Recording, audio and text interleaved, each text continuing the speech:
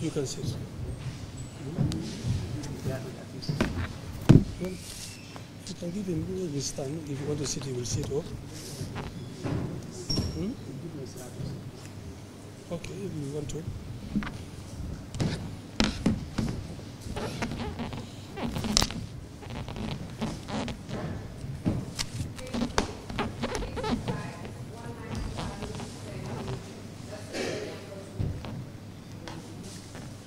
Recording in progress.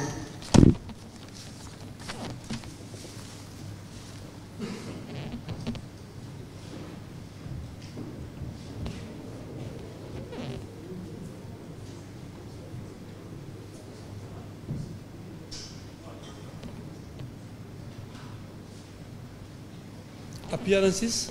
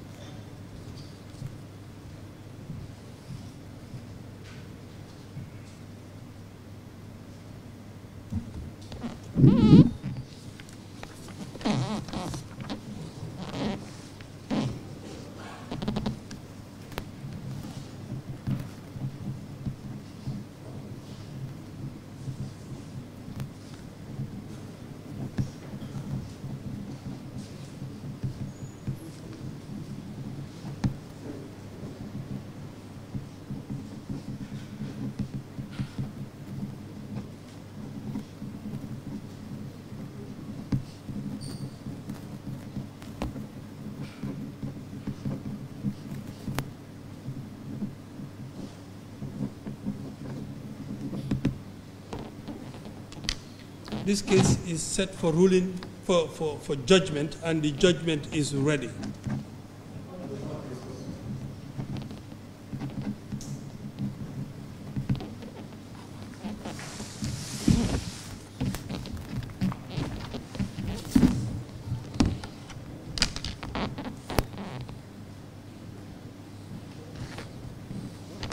Judgment. By an information dated and filed on the 1st day of July 2021, the accused person is charged on a single count of murder contrary to Section 187 of the Criminal Code, Cap 10, Volume 3, Laws of the Gambia. The particulars of offense alleged is that Yankuba Touray, sometime in the month of June 1995 at Kololi in the West Coast region of the Gambia, within the jurisdiction of this honorable court, and with malice aforethought, caused the death of one Osman Koro Ceesay by beating him with a pistol-like and other dangerous weapons, thereby committing an offense. On the 8th day of July 2019, the accused person was arraigned before this honorable court, and he pleaded constitutional immunity to the single charge of murder leveled against him, and this honorable court entered a plea of not guilty. To discharge the burden of proof required in this case, the prosecution called 9 witnesses and tendered the following documents into evidence as prosecution exhibits, namely: 1. Exhibit A, voluntary statement of Yankuba Touray; B. Exhibit B, cautionary statement of Yankuba Touray; Exhibit P3, a post-mortem report photocopy; and Exhibit P3A, a post-mortem report original copy. During the course of the prosecution's case, the defense counsel tendered the following documents into evidence as defense exhibit, namely: 1. Exhibit D1, the witness statement of Essa Mendy, PW2, dated the 2nd day of July 2019. Exhibit D2, witness statement of Essa Mendy, PW2, dated the 5th day of July 2019. Exhibit D3 is the official manuscript of Essa Mendy, PW2, at the Truth, Reconciliation and Reparations Commission, TRRC, dated the 28th day of March 2019. Exhibit D4, witness statement of Pa Habibu Mbaye, PW5, dated the 11th day of October 2019. Exhibit D5, a certified copy of the record of proceedings in a case number HC/184/19/CR/025/AO between the state and Yankuba Touray and Fatoumata Jahumpa Ceesay. 6. Exhibit D6, certified true copy of the witness statement of Alhagie Kanyi, PW6, dated the 7th day of March 2019. And Exhibit D8 is the official manuscript of Alhagie Kanyi, PW6, at the TRRC, dated the 28th day of February 2019. Following the closure of the prosecution's case, the defense entered a no-case submission, and it was heard and determined. This Honorable Court, on the 10th day of June 2019, dismissed the no-case submission and called upon the accused person to enter his defense. Consequently, the accused person opened his defense and called 2 witnesses, namely Awa Minte as DW1 and Mami Minte as DW2, respectively. After the conclusion of the testimonies of the 2 defense witnesses, the accused person thereafter testified as DW3. During the course of his testimony, the Defense Counsel on the 12th day of October 2020 made an oral application for this Honorable Court to discharge the accused person on the ground that the accused as a junta or council member of the Armed Forces Provisional Ruling Council, AFPRC, from the period of 1994 to 1997 and pursuant to paragraph 13(1), 3, 4, and 5 of the second schedule of the 1997 Constitution of the Gambia. The accused person enjoys immunity from such prosecution.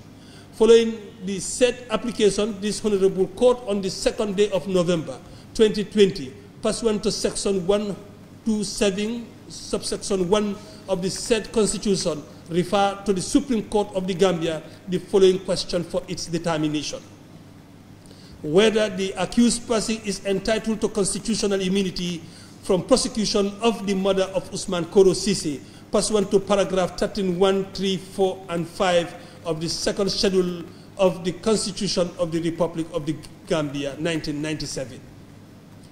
On the 27th day of January 2021, the Supreme Court of the Gambia ruled that the accused person is not entitled to constitutional immunity from prosecution of the alleged murder of Osman Koro Ceesay, pursuant to paragraph 13(1), 3, 4, and 5 of the second schedule of the 1997 Constitution of the Gambia.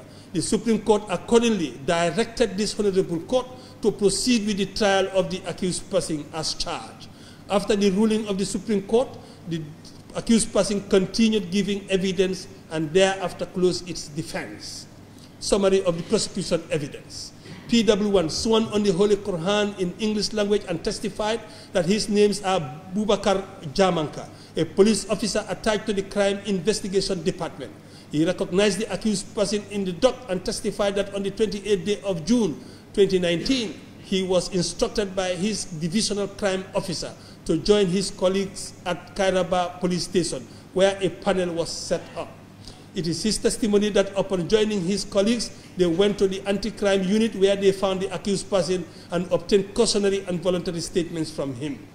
He testified that before obtaining the cautionary and voluntary statements, he read the cautionary wordings and the particulars of the offense to the accused person, and his response was that he was invoking his constitutional immunity and did not give any statement to that effect, and he also refused to sign the said cautionary and voluntary statements. The voluntary statements was admitted into evidence and marked as Exhibit A, and the cautionary statement was also admitted into evidence and marked as Exhibit B, respectively. On the cross-examination, he maintained that he was part of an investigation team and stated that he advised the accused person that he has the right to call his lawyer, and in fact one of his officers called Yoro Sedi called the accused person's lawyer, but he could not pick he did not pick the phone.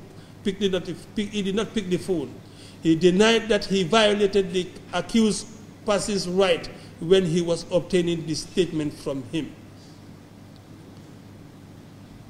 PW2 sworn on the Holy Quran in English language and testified that his names are Essa Mendy from Brikama Town, and was enlisted in the Gambian National Army on the 7th day of May 1990 and left in 2001. He recognized the accused person in the dock and testified that he was the accused person's personal bodyguard and oddly from August 1994 to 2001. It is his testimony that in June 1995, the accused person was the Minister for Local Government and Lands.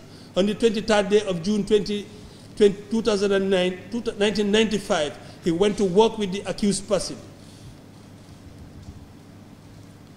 where the accused informed him that the chairman of the AFPRC and the head of state will be traveling to Ethiopia in the evening, and they went to the accused person's home and had lunch. After lunch, they later went back to the State House, where council members went in for a meeting with the chairman, which lasted for almost an hour. He testified that when the accused came out of the meeting, it was time to depart to the airport, and the accused person asked him and the driver, Lamin Ndure, PW4, to go back home and that he will join another council member's vehicle. He testified that they went home, and that was around 6 p.m. to 7 p.m. It is his testimony that whilst at home, he received a call from the accused person informing him that he should go on patrol with the home guards around BB Hotel area near the beach, as there was a threat in that area.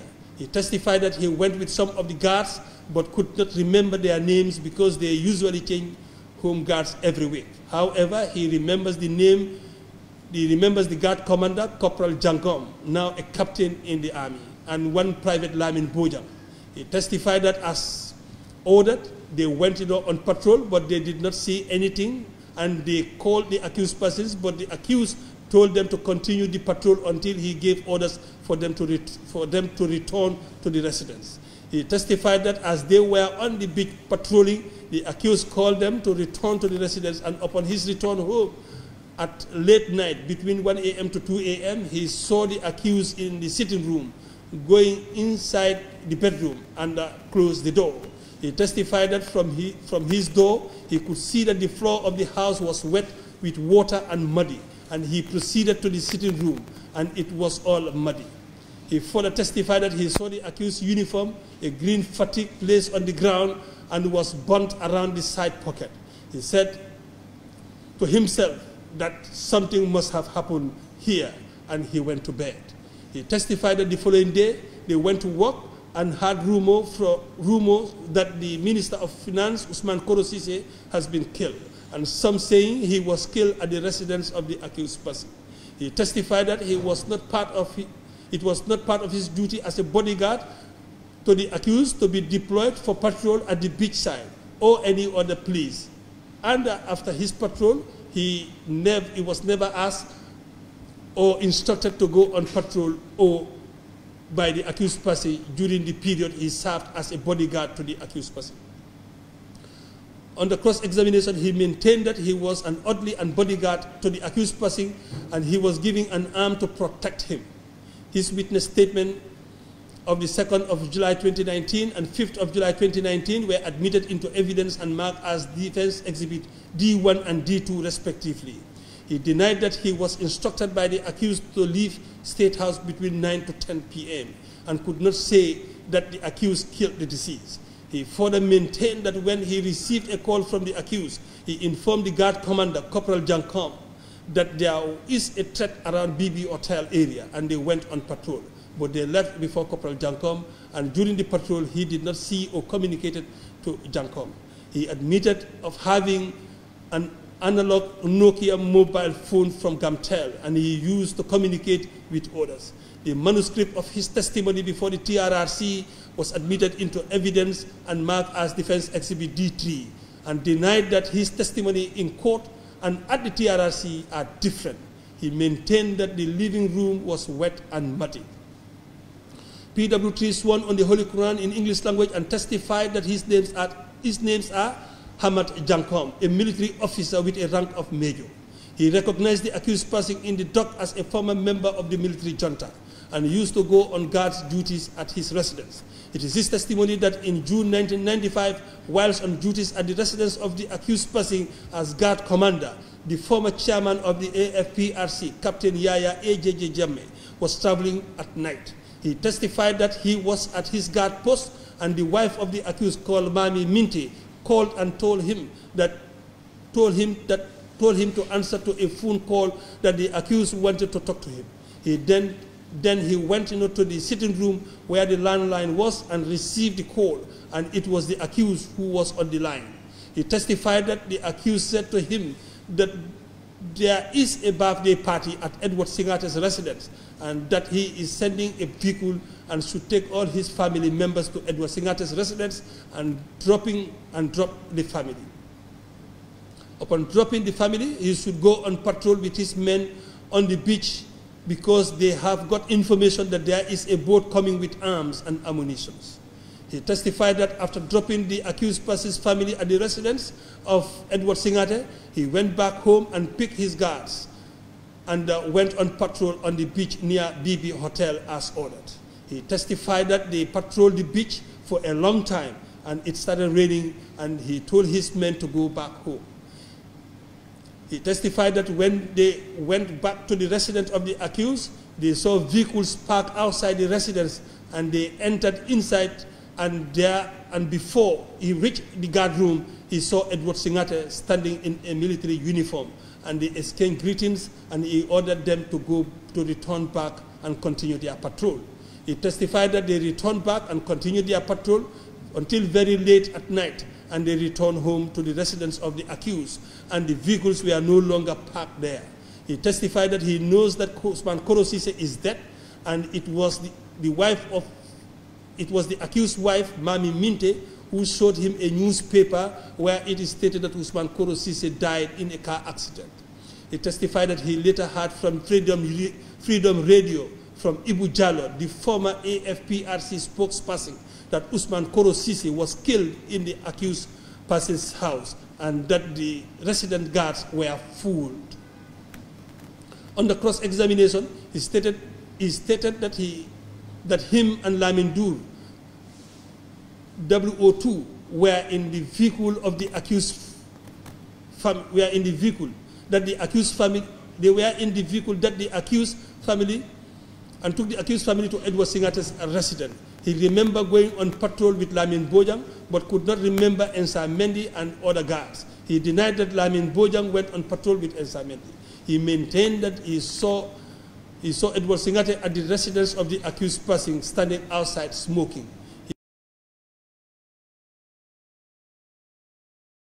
He was traveling outside the country.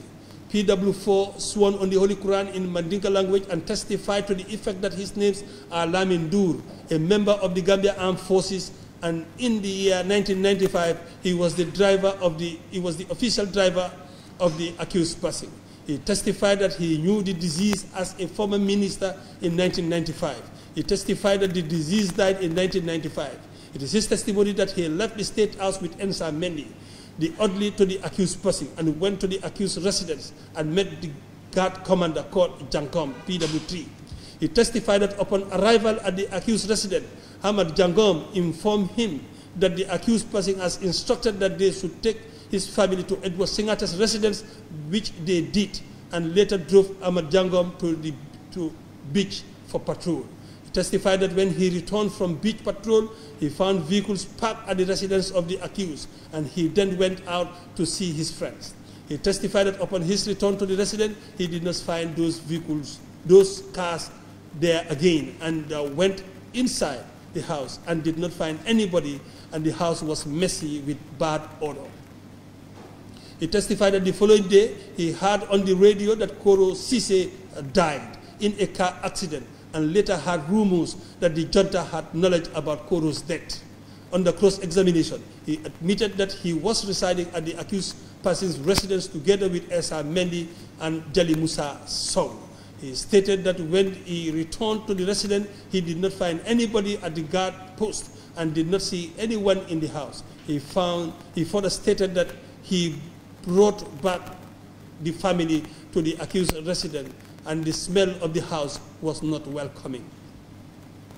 PW5 sworn on the Holy Quran in English language and testified that his names are Pa Habibu Mbaye from 128 Mosque Road, Serekunda, and a retired police officer. He recognized the accused person in the dock and knows the deceased Osman Koro Ceesay, and he died in June 1995. It is his testimony that as of June 1995, he was the Crime Management Coordinator, CMC, of the Gambia Police Force.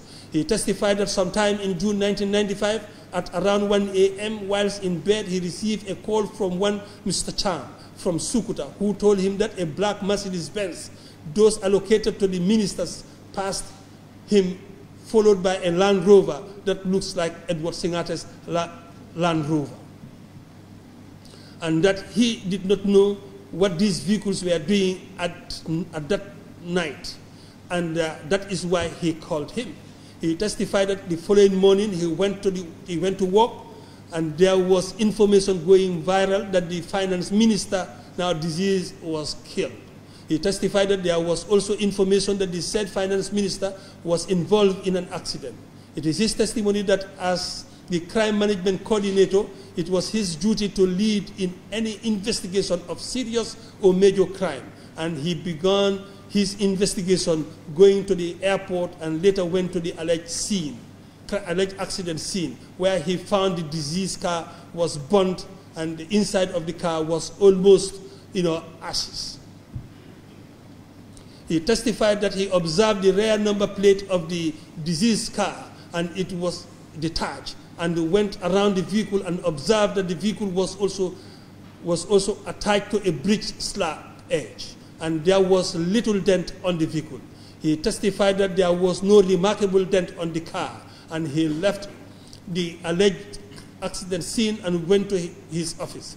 He testified that he was at the post-mortem of the deceased at the mortuary, where he found Peter Singate and observed that his right hand was bandaged. He testified that he said in loud voice that what happened to Osman Koro Ceesay was a foul play, and upon his return to his office, the Inspector General of Police called and told him to answer to the accused person at his office. He testified that after some weeks, he was told that his service was no longer needed and that he should go home. A few weeks later, whilst at home, he received a dismissal letter which states that it was an executive directive that his service was terminated from the Gambia Police Force.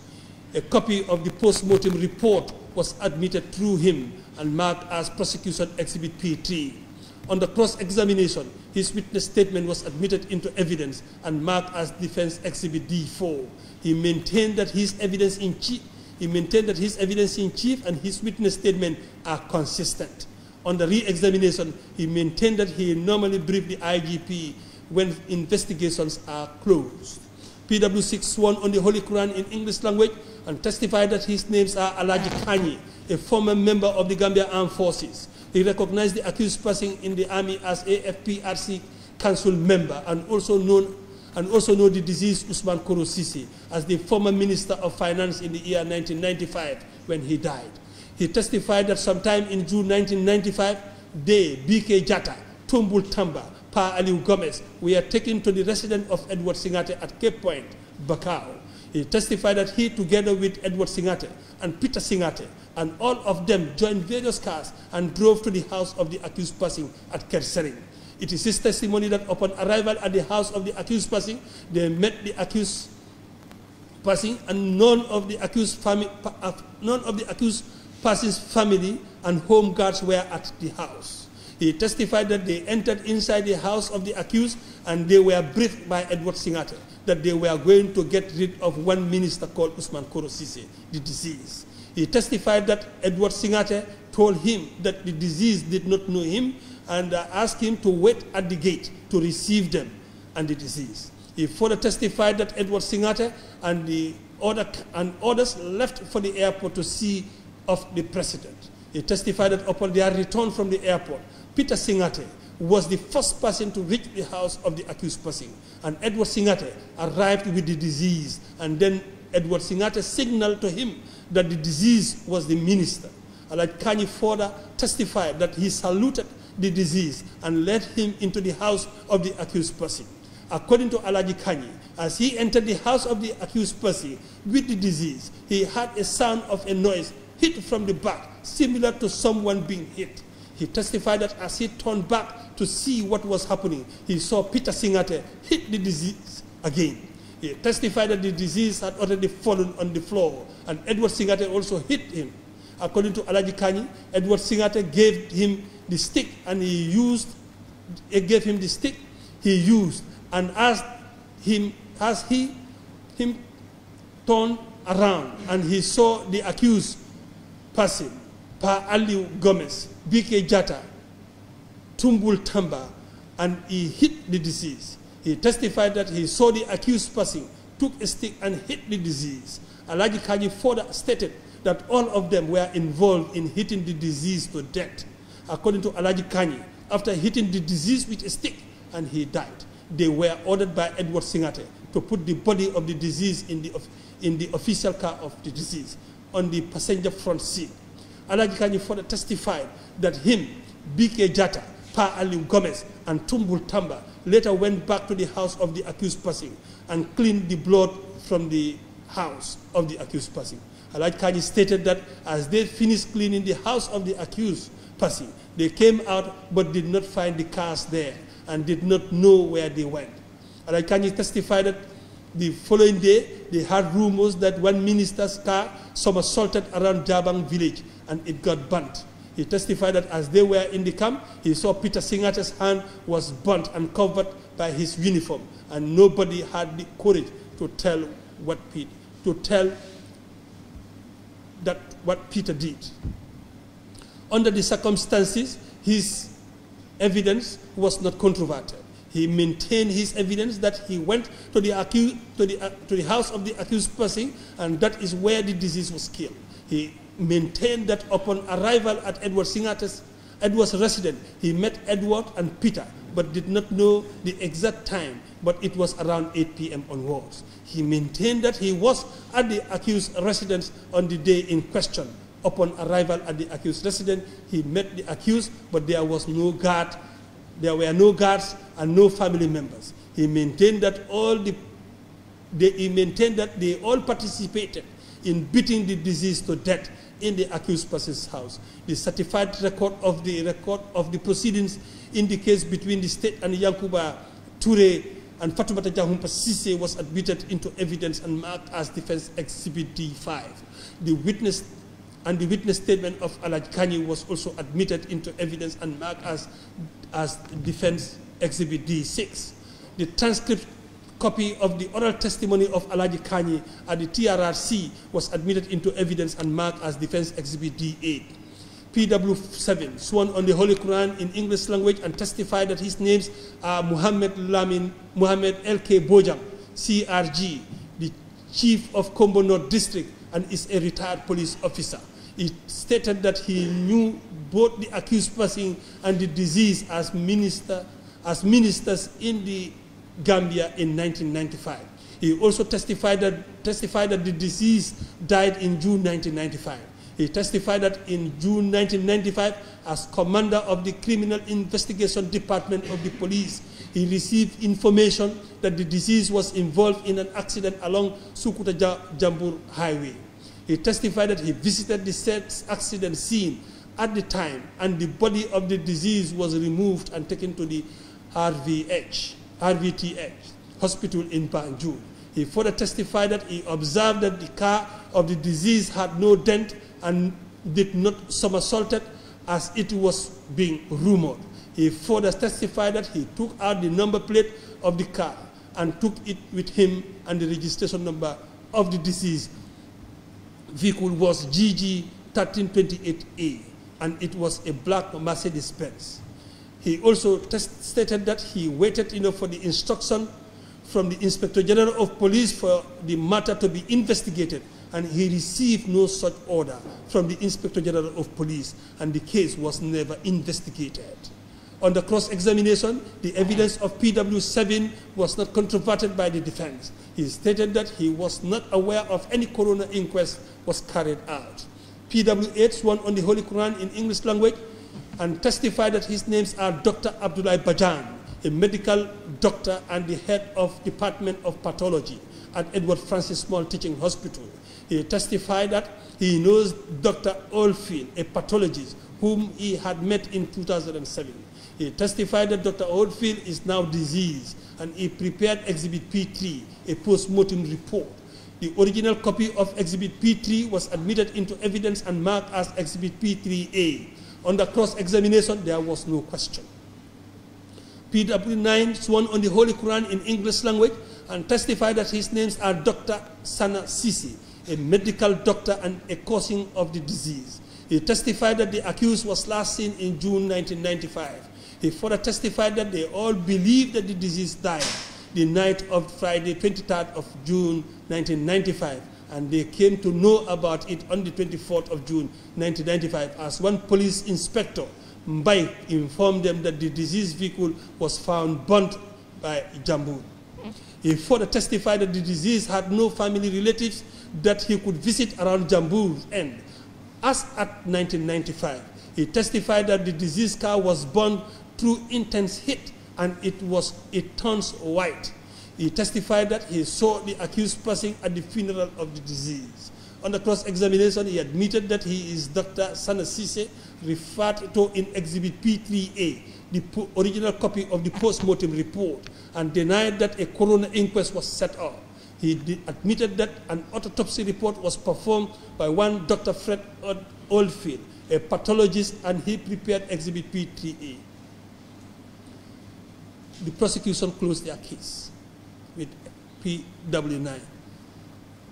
Summary of the defense witness testimonies. DW1 sworn on the Holy Quran in English language and testified that her names are Awa Minty and is a sister-in-law to the accused person. She testified that she knows the accused person for a long time because the accused person was raised by her father, one Alhagie Kanyi Minty. She testified, she stated that she has been resident with the accused person since the accused person was resident in their house in Banjul. She testified that in 1995, she lived in the house of the accused person in Kerseri, together with her sister called Mami Minty. DW2, Fatoumata Touray, the daughter of the accused person, and her older sister, Mariama Minty, the accused cousin, brother, Bakari Touray, and the accused nephew called Adama Touray. He testified that they were living in the house with the Odlis, who were occupation of one of the rooms, and the home guards were in a converted garage to a room. She stated that one of the drivers of the accused person was Lamin Ndure, PW4. She testified that she has never been to the house of Edward Singate alone or with her sister and niece. It is her testimony that in 1995, she was 10 years old and Lamin Ndure, PW4, used to drive the accused to work and them to school. And in June 1995, she was at Kerseri. On the cross-examination, she stated that she had a cordial relationship with the accused person whom he considered as a father. She also stated that the drivers and the security guards had very cordial relationship with the accused person. And with such a cordial relationship, there is no reason for the guards to harm the accused person. She stated that the accused son, Edward Touray, was born in December 1995. And the first two Odlis of the accused were Essa Mendy, PW2, and Jali Musa Sow. She admitted that she knows Edward Singate as the Minister of Defense in 1995, and she has never seen Edward Singate's family visit them at Kerseri. However, she once saw Edward Singate visit their house in Kerseri to attend the naming ceremony of Edward Touray, named after Edward Singate. She stated that she saw it in the media that on the 23rd day of June, one Osman Koro Ceesay was found dead in his car, but never heard that the disease was killed in their house. She did not know any reason why PW2 would lie against the accused person and did not know of any problem between Lamin Ndure, Lamin Ndure, PW4, had with the deceased person, and what she saw is that the accused has excellent working relationship with the guards and the others. She admitted that she will do anything to protect the accused person. DW2 sworn on the Holy Quran in Mandinka language and testified that her names are Mami Minte Touray and the wife of the accused person. She testified that in the whole of 1995, she did not go to the house of Edward Singate, and she was pregnant at the time. She testified that the accused person herself, our Minte DW1, Fatoumata Touray, Jainaba Kujabi, Maimouna, Adama Touray, Bakari Touray, Essa Mendy, Jali Musa Sow, and Esba were living in the house of the accused person in Kersering, in Kersering from the 1st of January 1995 to July 1995. It is our testimony that in 1995, they attended the naming ceremony of Edward Singate's child, and after that visit, she had a bed rest. She testified that in June 1995, the accused person told him the morning that the chairman was traveling out of the country. She testified that the accused person asked her to remove his uniform and iron it for him, and he would re-iron the uniform by himself. She testified that the accused returned to the house around 3 p.m., had lunch, and re-ironed his uniform and had a short sleep. She testified that she gave his shoes to PW2, who polished them for the accused person. She testified that on that day, PW2 and PW4 left the house, and it was Jali Musa Sow who was on duty. After the accused had a short sleep, it was after 6 p.m. and was waiting for Jali Musa Sow and prepared snacks for the accused, and that was after 7 p.m. prayers. He testified that the accused said he could no longer wait for Jali Musa Sow because he has a meeting with his boss, and thereafter he will proceed to the airport. She testified that after the accused left the house, they were watching Nigerian movies, and she was not feeling well. She testified that she did not have any personal relationship with Edward Singate's wife in June 1995. She testified that whilst watching a movie, the accused returned to the house around 12 a.m. to 1 a.m.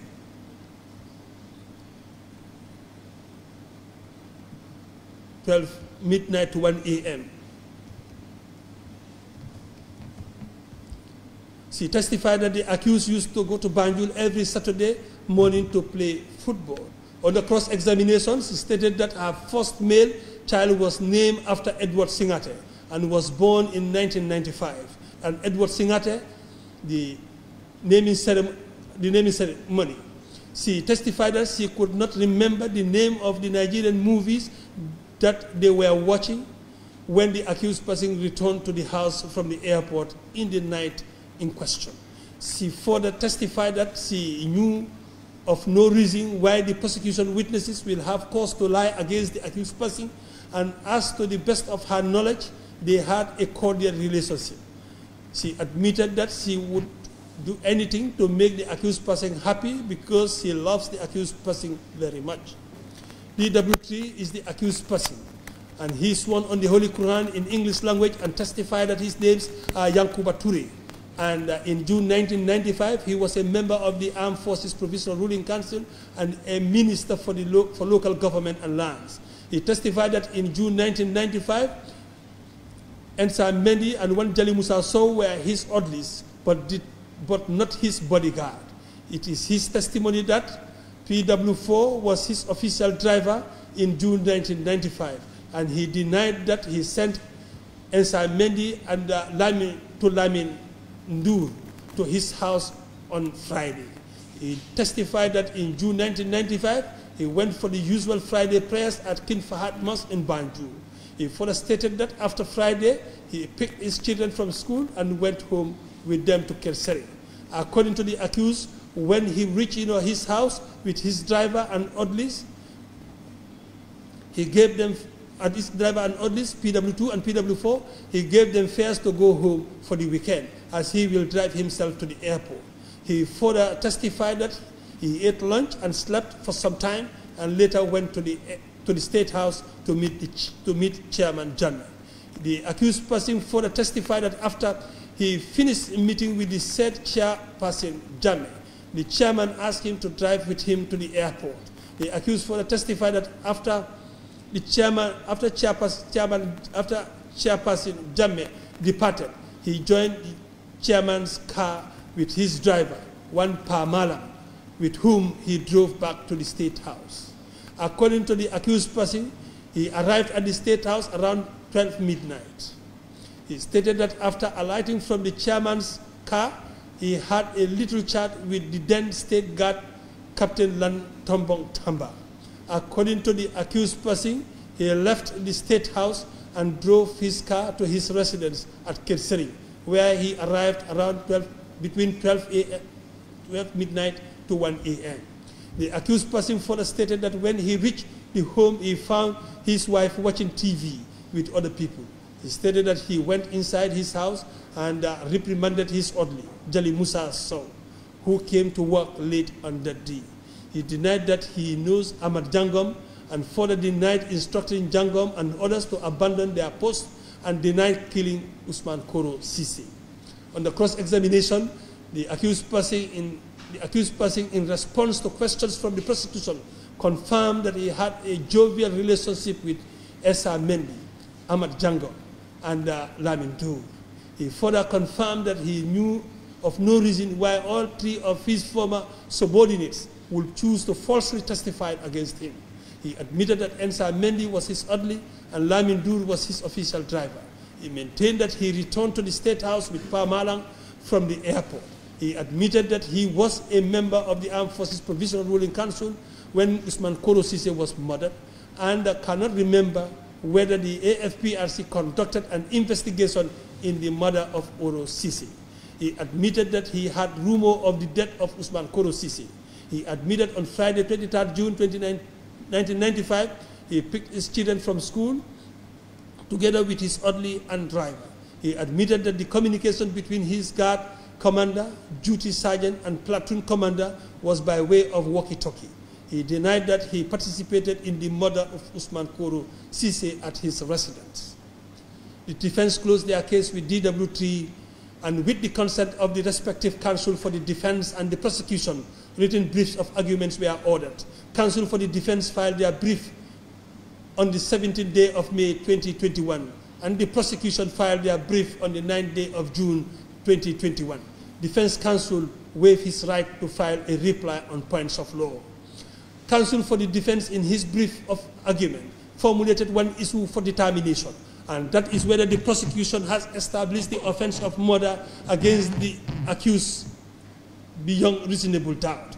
It is the submission of defense counsel that for a conviction to be secured, death must occur. The accused was the murderer, and the accused acted or omitted to act with malice aforethought. Defense counsels relied on the case of Bach Samba Faye and the state 2001 to 2015 Gambia Supreme Court Law Report 37 and Section 190 of the Criminal Procedure Code and Section 141 of the Evidence Act 1994. Defense counsel referred this court to the case of Wilmington and DPP 1935 AC 462 and the case of Odusen and the State 2007 29 NS COR. It is the submission of defense counsel that Exhibit P3 and Exhibit P3A is the finding of the pathologist created a doubt as to the cause of death of the disease. Defense counsel argued that the oral testimonies of Alhagie Kanyi and Dr. Abdullahi Bojang cannot be conclusive piece of evidence that this court can rely on as a fact that the deceased died. It is the submission of counsel for the defense that the only piece of evidence as to the cause of death of the deceased is the oral testimony of Alhagie Kanyi, and argued that the prosecution failed to prove the case beyond reasonable doubt, as the alleged murder weapon was never tendered into evidence as exhibit. Defense counsel relies on a plethora of cases and submitted that the prosecution failed to prove its case against the accused person, and humbly urge this honorable court to acquit and discharge the accused person. Counsel for the prosecution in his brief of argument formulated 3 issues for determination, and they are as follows. 1. Whether the evidence of Alhagie Kanyi, PW6, an accomplice has been corroborated by other evidence which could warrant this honorable court to convict the accused person. 2, whether the prosecution has proven the charge of murder beyond reasonable doubt against the accused person.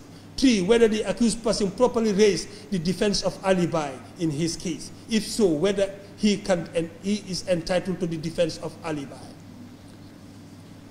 With regards to their first issue, counsel for the prosecution relies on Section 181 of the Evidence Act and the case of Colonel Lamin Ndure and 6 others versus the state, 2010 to 2012. Gambia Supreme Court Law Report 5543 at page 570, and submitted that the evidence of Alhagie Kanyi is relevant and reliable for the purpose of proving the elements of the offense with which the accused person stands charged. The prosecution argued that the testimonies of Essa Mendy, Hamat Changam, Lamin Ndure, Habibu Mbaye, and Mohamed LK Bojang are consistent with the testimony of Alhagie Kanyi. With regards to their second issue, it is the submission of the prosecuting counsel that the prosecution has proved the charge of murder beyond reasonable doubt. The prosecution argued that it is a notorious fact that the disease is death, and that all the prosecution witnesses and defense witnesses acknowledge it. The prosecution submitted that it is not in dispute that the death of a human being has taken place, and refers this court to the testimony of Alhagie Kanyi, where he testified that the accused and him were among the group of men who beat the deceased with a stick in the house of the accused person until he died. The prosecution refers to the plethora of case law authorities and submitted that the prosecution has proved the charge of murder beyond reasonable doubt against the accused person.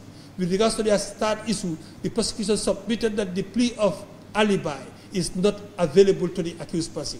It is their submission that the accused person only raised the plea of alibi in court, precisely during his examination in chief.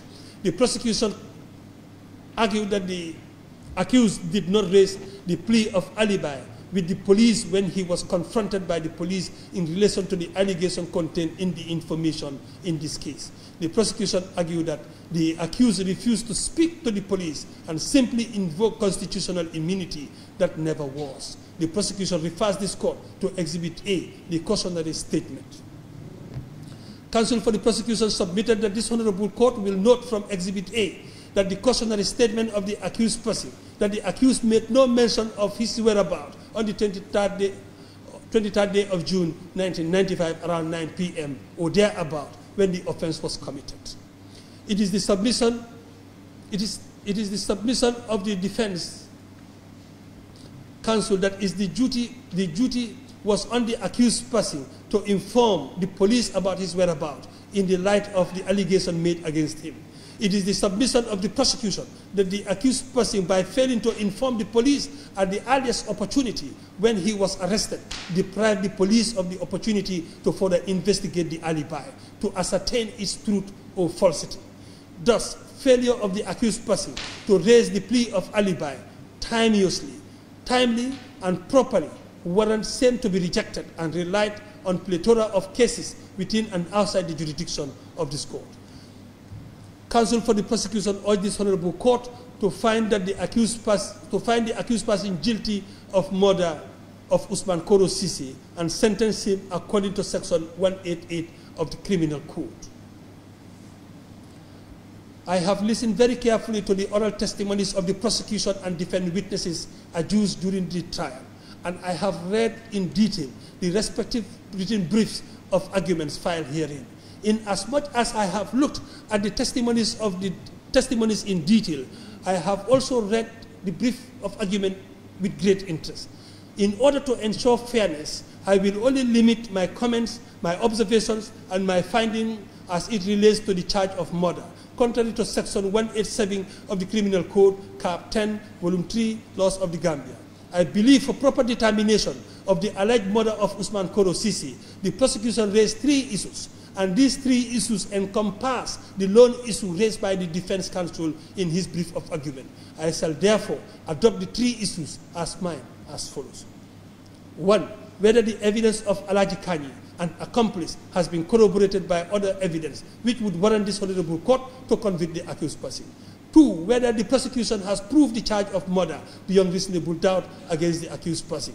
And 3. Whether the accused person properly raised the defense of alibi in his case? If so, whether he is entitled to the defense of alibi.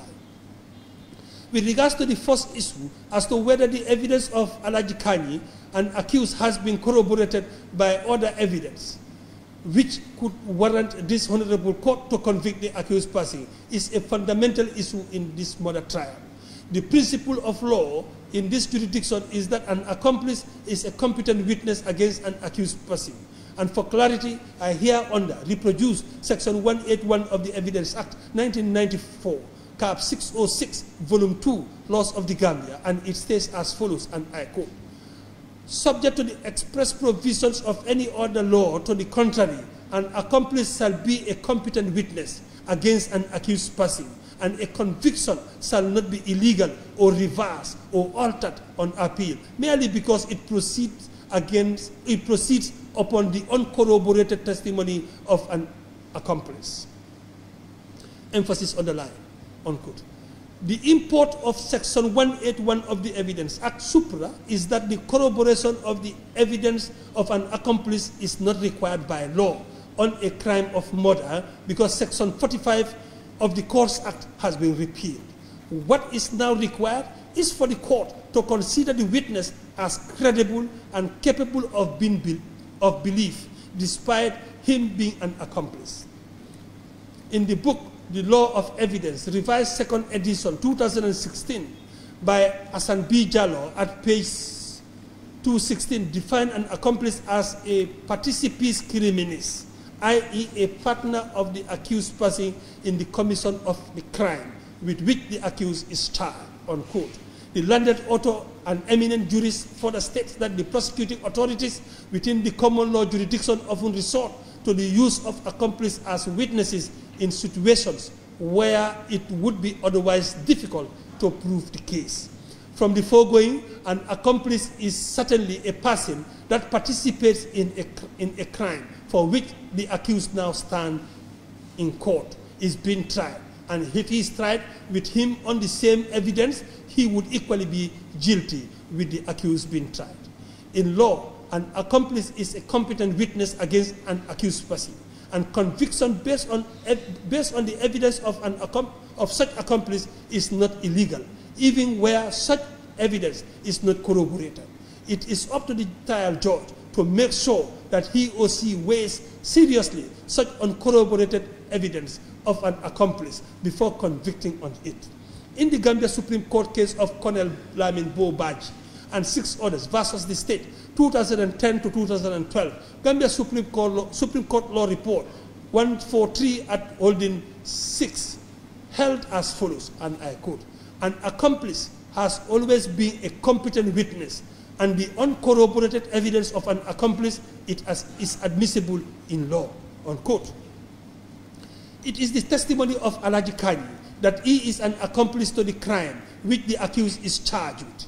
Alhagie Kanyi gave extensive evidence on how they himself, Edward Singate, Peter Singate, B.K. Jaiteh, Tumbul Tamba, Pa Aliu Gomez, and Yankuba Touray, the accused, beat the deceased Osman Koro Ceesay with a pistol and other objects in the house of the accused person at Kerseri until the deceased died.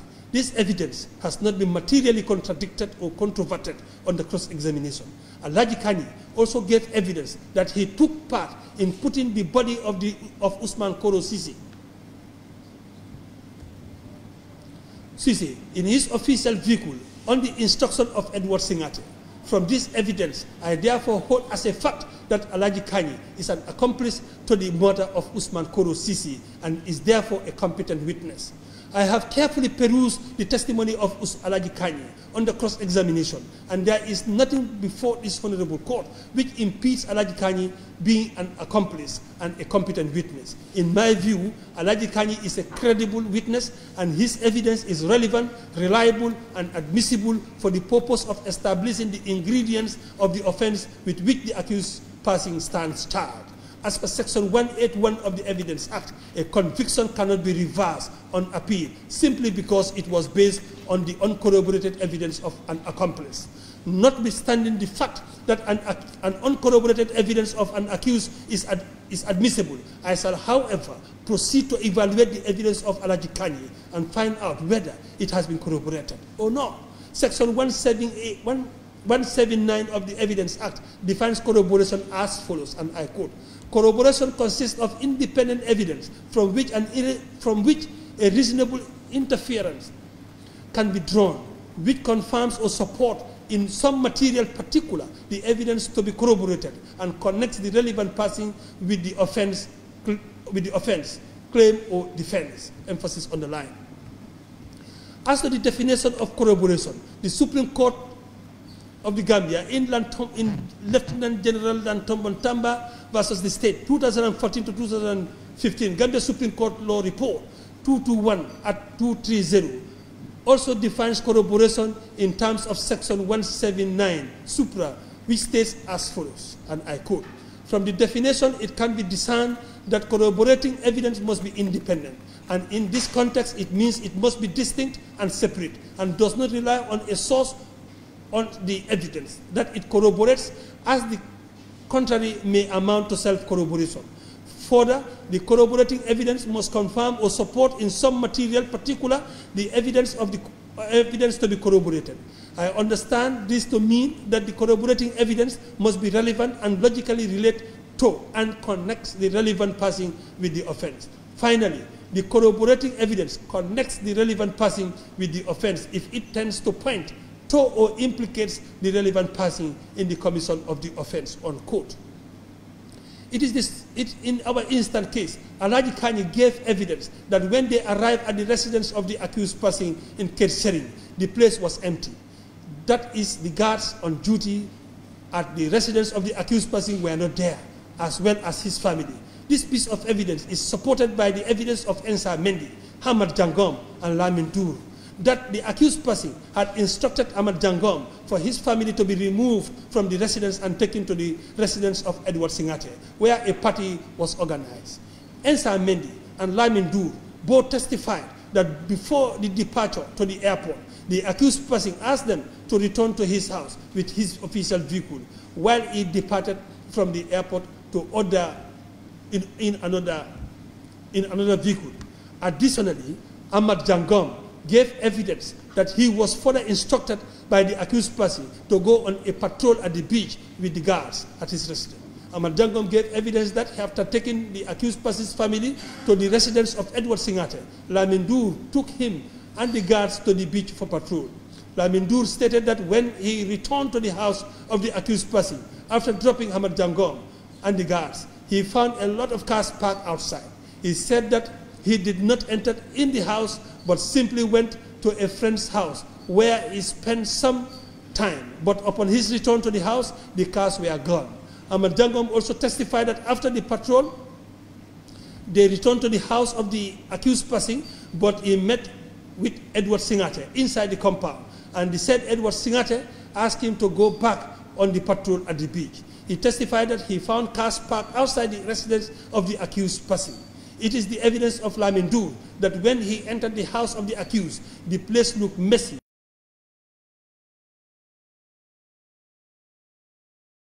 From patrol, the floor of the house was wet and muddy. In my opinion, the evidence of Essa Mendy, Hamat Changam, Lamin Ndure supports the testimony of Alhagie Kanyi that after hitting the deceased with pistol, there was blood all over the house of the accused, the house of the accused person, and that they were instructed to clean the house. The charred remains of the deceased were found in his official car, which was burned to ashes along the Sukuta Jambur Highway. I must say that all the prosecution witnesses gave evidence to support this piece of evidence. Alhagie Kanyi evidence shows that the accused person, Peter Singate, Edward Singate, left with the body of the deceased in his official vehicle. And the only reasonable conclusion that may be inferred from this evidence is that the said vehicle and the body of the deceased were disposed of along Sukuta Jambur Highway by the accused person, Peter Singate and Edward Singate. Habibu Mbaye, the crime management coordinator, at the time gave evidence of receiving information from one Mr. Cham, an informant from Sukuta, that the car of a minister and Land Rover resembling that of Edward Singate was seen along the highway at around 1 a.m. in the morning of the 24th of June 1995. Lamin Ndure, Mohamed LK Bojang, was a police investigator. At the time, equally testified before this honorable court that he visited the scene of the alleged incident and positively identified the vehicle belonging to the former Minister of Finance, Osman Koro Ceesay, and even took out the number plates. The above testimonies of Edward Singate, Hamat Changam, Lamin Ndure, Habibu Mbaye, Mohamed LK Bojang are consistent with the testimony of Alhagie Kanyi. I therefore reach the conclusion that the evidence of the prosecution witnesses materially corroborated the evidence of Alhagie Kanyi, and I therefore resolve this first issue to the effect that the evidence of Alhagie Kanyi as an accomplice has been sufficiently corroborated in this trial. With regards to the second issue, as to whether the prosecution has proved the charge of murder beyond reasonable doubt against the accused person, is the main crux of this trial. It is a cardinal principle in the adversarial system of adjudication in our criminal justice setup. It's well established that the legal and evidential burden of proving every element of the offense beyond reasonable doubt lies on the prosecution. Although the prosecution can do so by either direct or circumstantial evidence, the law requires that in either case, the prosecution bears the legal burden of proving all the elements of the offense necessary to establish the guilt of the accused beyond reasonable doubt. See the case of Wilmington and DPP, 1935 AC 426-461, where Viscount Sankey Elsie said, and I quote, "Throughout the web of the English criminal law, one golden thread is always to be seen, and that is the duty of the prosecution to prove the prisoner's guilt, subject to the defense of insanity and subject also to any statutory exception," unquote. From the foregoing, it is clear that the prosecution must succeed on the strength of its own evidence and not allowed to rely on the weakness of the defense or the lies told by the accused as the basis for a conviction. I therefore hold the strong view that to succeed, the prosecution must lead copious, cogent, compelling, and unequivocal evidence, which unshakenly points to the accused person as the man who committed the alleged murder of Osman Koro Ceesay. The prosecution therefore has the unshifting burden of proving all the ingredients of the offense with which the accused has been charged. See the Gambia Court of Appeal case of Mamadou Jallow and Commissioner of Police 1960 to 1993, Gambia Law Report 39. Indeed, it has been held in the case of Jua and the State, 2010, 2 MJSC 152AT 170.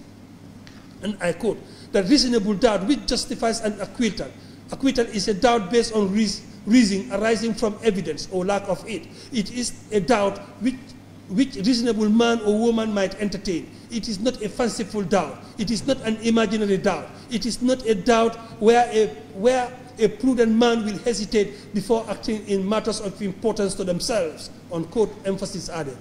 On the single count of murder, contrary to section 187 of the Criminal Code, Cap 1001, Volume 3, Laws of the Gambia, 2009, and the particulars of offense alleged is that Yankuba Touray, sometime in the month of June 1995, at Kololi in the West Coast region of the Gambia, within the jurisdiction of this honorable court, and with malice aforethought, caused the death of Osman Koro Ceesay by beating him with a pistol-like and other dangerous weapons, and thereby committed an offense.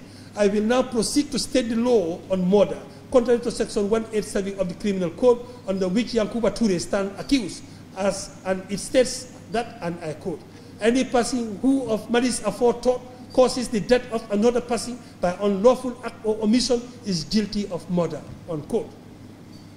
I must stress that the offense of murder is one of the heinous and abominable crimes of our land, and that when committed and the culprit is charged, tried, and found guilty upon all the available evidence presented before the court, including his defense thereto, it attracts nothing but a death sentence to the accused. It is in consequence of this that the law itself deeply entrenched the criteria for the prosecution must meet before a conviction for murder could be secured. It follows that the prosecution must prove in accordance with Section 144(1) of the Evidence Act and prove the case beyond reasonable doubt.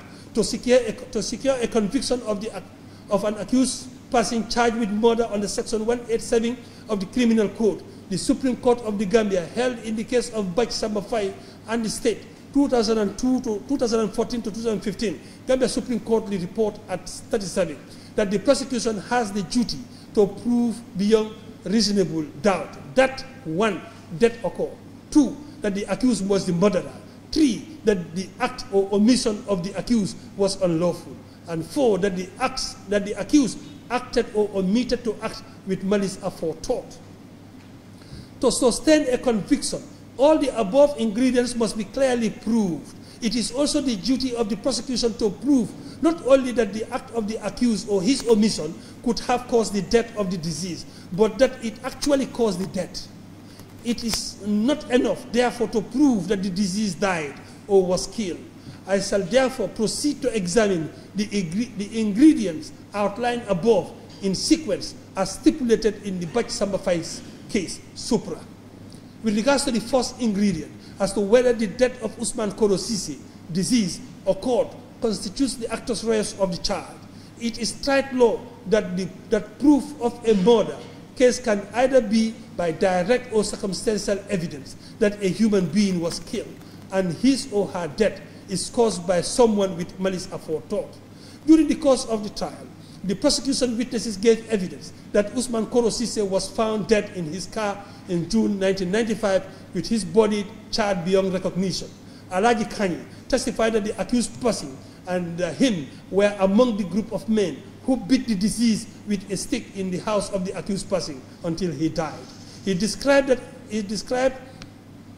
that Osman Koro Ceesay was hit with a stick by Edward Singate, Peter Singate, B.K. Jaiteh, P. Pa Aliu Gomez, and Yankuba Touray, the accused, and himself.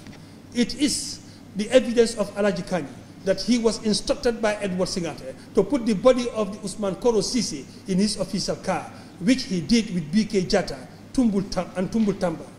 Alhagie Kanyi also testified that as they, B.K. Jaiteh, Tumbul Tamba, and himself went back to the house of Yankuba Touray to clean the blood, whereby Yankuba Touray, together with Peter Singate and Edward Singate, went with the body of Osman Koro Ceesay in his official car.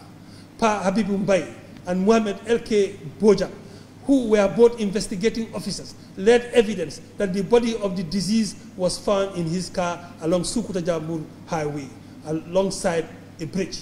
They both confirmed that the charred body was removed from the deceased official car and taken to the mortuary in Banjul for examination.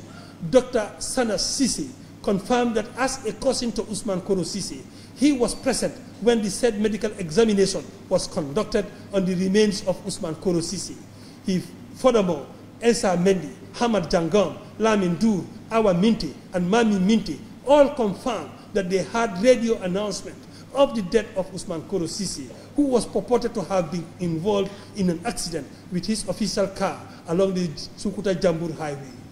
Even though Exhibit P3A states that the body found in the official car of the deceased was presumed body of Osman Koro Ceesay, the said presumption is supported by cogent and compelling evidence before this honorable court.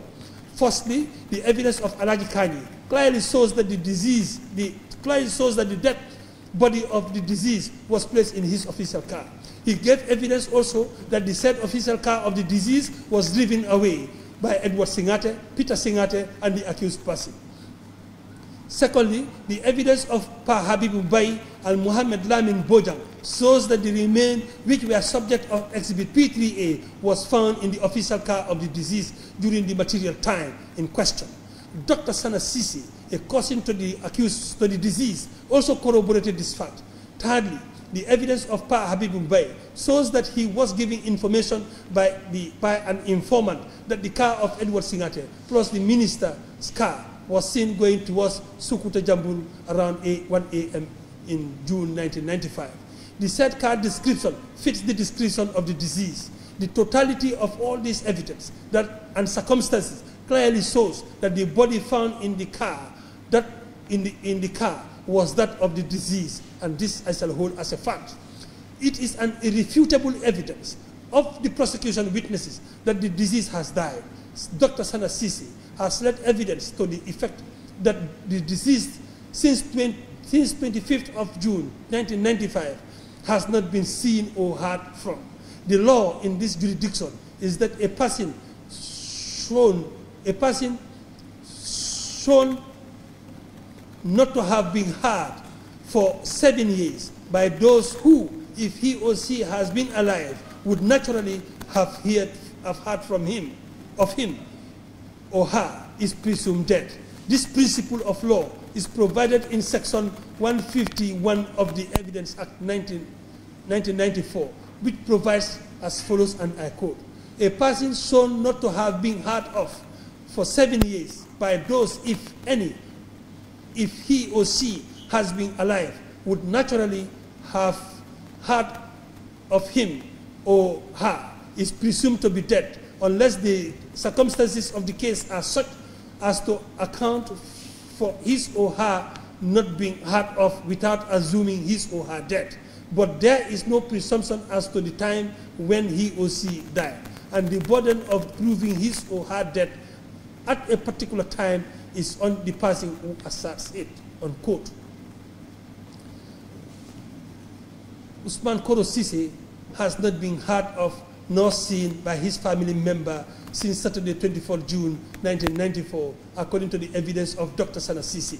The evidence of Dr. Sana Ceesay was not challenged or controverted by the accused person.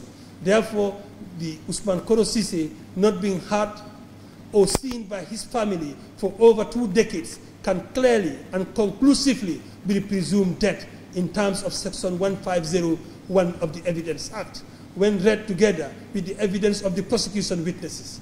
Furthermore, and most importantly, there are abundant case law authorities on the issue of corpus delicti in murder cases. The law knows that there are instances and circumstances where an accused person takes measures to destroy the body in order to avoid prosecution or conviction if prosecuted.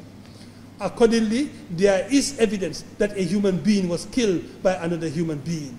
The latter can be convicted when the body of the former is not found. The important consideration is whether there is nexus between the accused and the killing of the victim, to the extent that the court comes to the conclusion that it is the accused who killed the deceased. In Babuga and the State 1996 serving NWLR PT 46279 at 296, Onu, as Justice of the Supreme Court, said, and I quote, "As a matter of fact, conviction can properly be secured in the absence of corpus delicti, where there is strong direct evidence. It is true that the body of the deceased has not been recovered, but it is settled that where there is positive evidence that the deceased has died, failure to recover his body need not frustrate conviction." Unquote. I should add here that an accused person has always been, I should add here that an accused person can also be convicted on strong and compelling circumstantial evidence in the absence of corpus delicti. The evidence need not necessarily be direct. I must say that there is enough evidence on record that the body of Osman Koro Ceesay was burned to ashes. However, how can then the corpus delicti be found? The position of the law is that the effect that where there is facts before the court from which it can be inferred that the body examined by the doctor is that of the deceased, and the medical evidence can be dispensed with. The Supreme Court of Nigeria, in the case of Abbas Muhammad and the State 2017 LPELR 42098, Supreme Court had the following to say on the subject, and I quote, "So the appellant choice of attack against the decision of the court below appeal against is on the identification of the corpse. He was charged with culpable homicide, punishable with death. The position of the law is that where medical evidence is essential as to the cause of death, it is invariable also essential that the person who allegedly identified the corpse of the deceased to the doctor is called to testify as to the identification, unless identity of the deceased can be inferred from the circumstances of the case. The position, however, is that if there are facts from which it can be inferred that the corpse examined by a doctor was that of the deceased, the evidence of the person, dead or alive, said to have identified the corpse is not indispensable. Indeed, a conviction for murder can be made without the recovery of the dead body if there is positive evidence that the deceased has been killed. Emphasis. In effect, the need for anyone to identify the body of the deceased to a doctor is not a sine qua non in all murder cases. Besides, it is also tried that medical evidence, through desirable in establishing cause of death in the case of murder, is also essential, provided that there are facts which sufficiently shows cause of death to the satisfaction of the court, unquote.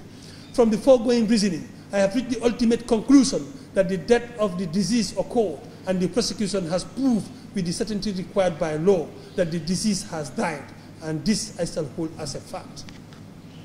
With regards to the second issue as to whether the accused was the murderer, is a fundamental element of the charge of murder. The evidence led by the prosecution proves that the accused person is the murderer of the deceased. The testimony of Alhagie Kanyi shows a grand scheme of conspiracy by Edward Singate, Peter Singate, and the accused person to kill Osman Koro Ceesay. Alhagie Kanyi gave evidence that they, BK Jaiteh, Tumbul Tamba, and Pa Aliou Gomez, were briefed by Edward Singate when they were going to get rid of someone, and they were taken to the residence of the accused person in Keresering.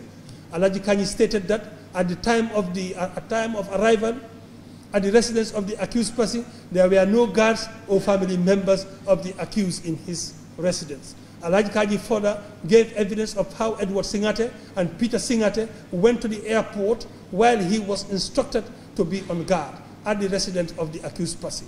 Alhagie Kanyi also gave evidence that the said Edward Singate and Peter Singate returned to the residence of the accused person from the airport. He stated that the accused person came with them to his residence. Alhagie Kanyi further gave evidence that Edward Singate arrived at the residence of the accused person with the disease, and it was signaled to him, Alhagie Kanyi, by Edward Singate that the disease was the one to be killed. Alhagie Kanyi further went on to give eyewitness account of how Peter Singate used a pistol to hit the deceased, followed by Edward Singate. He also gave evidence that the accused person also used the same pistol to hit the deceased, whom at the time fell on the ground.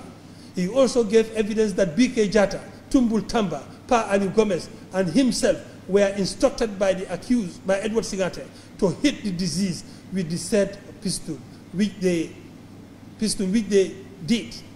I have observed the demeanor of Alhagie Kanyi whilst testifying in tears as to how Osman Koro Ceesay was bulgoined to death. In my view, the tears from Alhagie Kanyi were not crocodile tears, they were tears of remorse and regret. Alhagie Kanyi testified that the place was full of blood and that Edward Singate instructed them to place the body of Osman Koro Ceesay in his official vehicle, which they did. Alhagie Kanyi also gave evidence of how they, BK Jaiteh, Tumbul Tamba, Pa Aliou Gomez, and himself were instructed to clean the blood in the house of the accused person, while Edward Singate, Peter Singate, and the accused himself left with the body of the deceased. I must say that the above piece of evidence by Alhagie Kanyi shows that the accused person was a primary participant in the killing of Osman Koro Ceesay. Alhagie Kanyi, as an eyewitness, stated how the accused person, together with Edward Singate, Peter Singate, BK Jaiteh, Tumbul Tamba, Pa Aliou Gomez, and himself used a pistol to hit Osman Koro Ceesay to death. Alhagie Kanyi's evidence also shows that when they finished hitting the deceased to death with the said pistol, they placed his body in the deceased official vehicle. I must say clearly that this evidence has not been materially controverted or challenged by the accused person, and there was enough cross-examination to destroy the veracity of the evidence of Alhagie Kanyi. Under our criminal law, a person becomes a party to a crime if he or she actually does the act or takes or makes the omission which constitutes the crime, and this is provided under section 23(1)(a) of the Criminal Code Cap 10 Laws of the Gambia 2009, which states, and I quote, when an offense is committed, each of the following persons is deemed to have taken part in committing the offense and to be guilty of this offense and may be charged with actually committing it. That is to say, A, every person who actually does the act or makes omission which constitutes the offense, unquote. On Exhibit P3, P3A, the post-mortem report shows the cause of death as follows.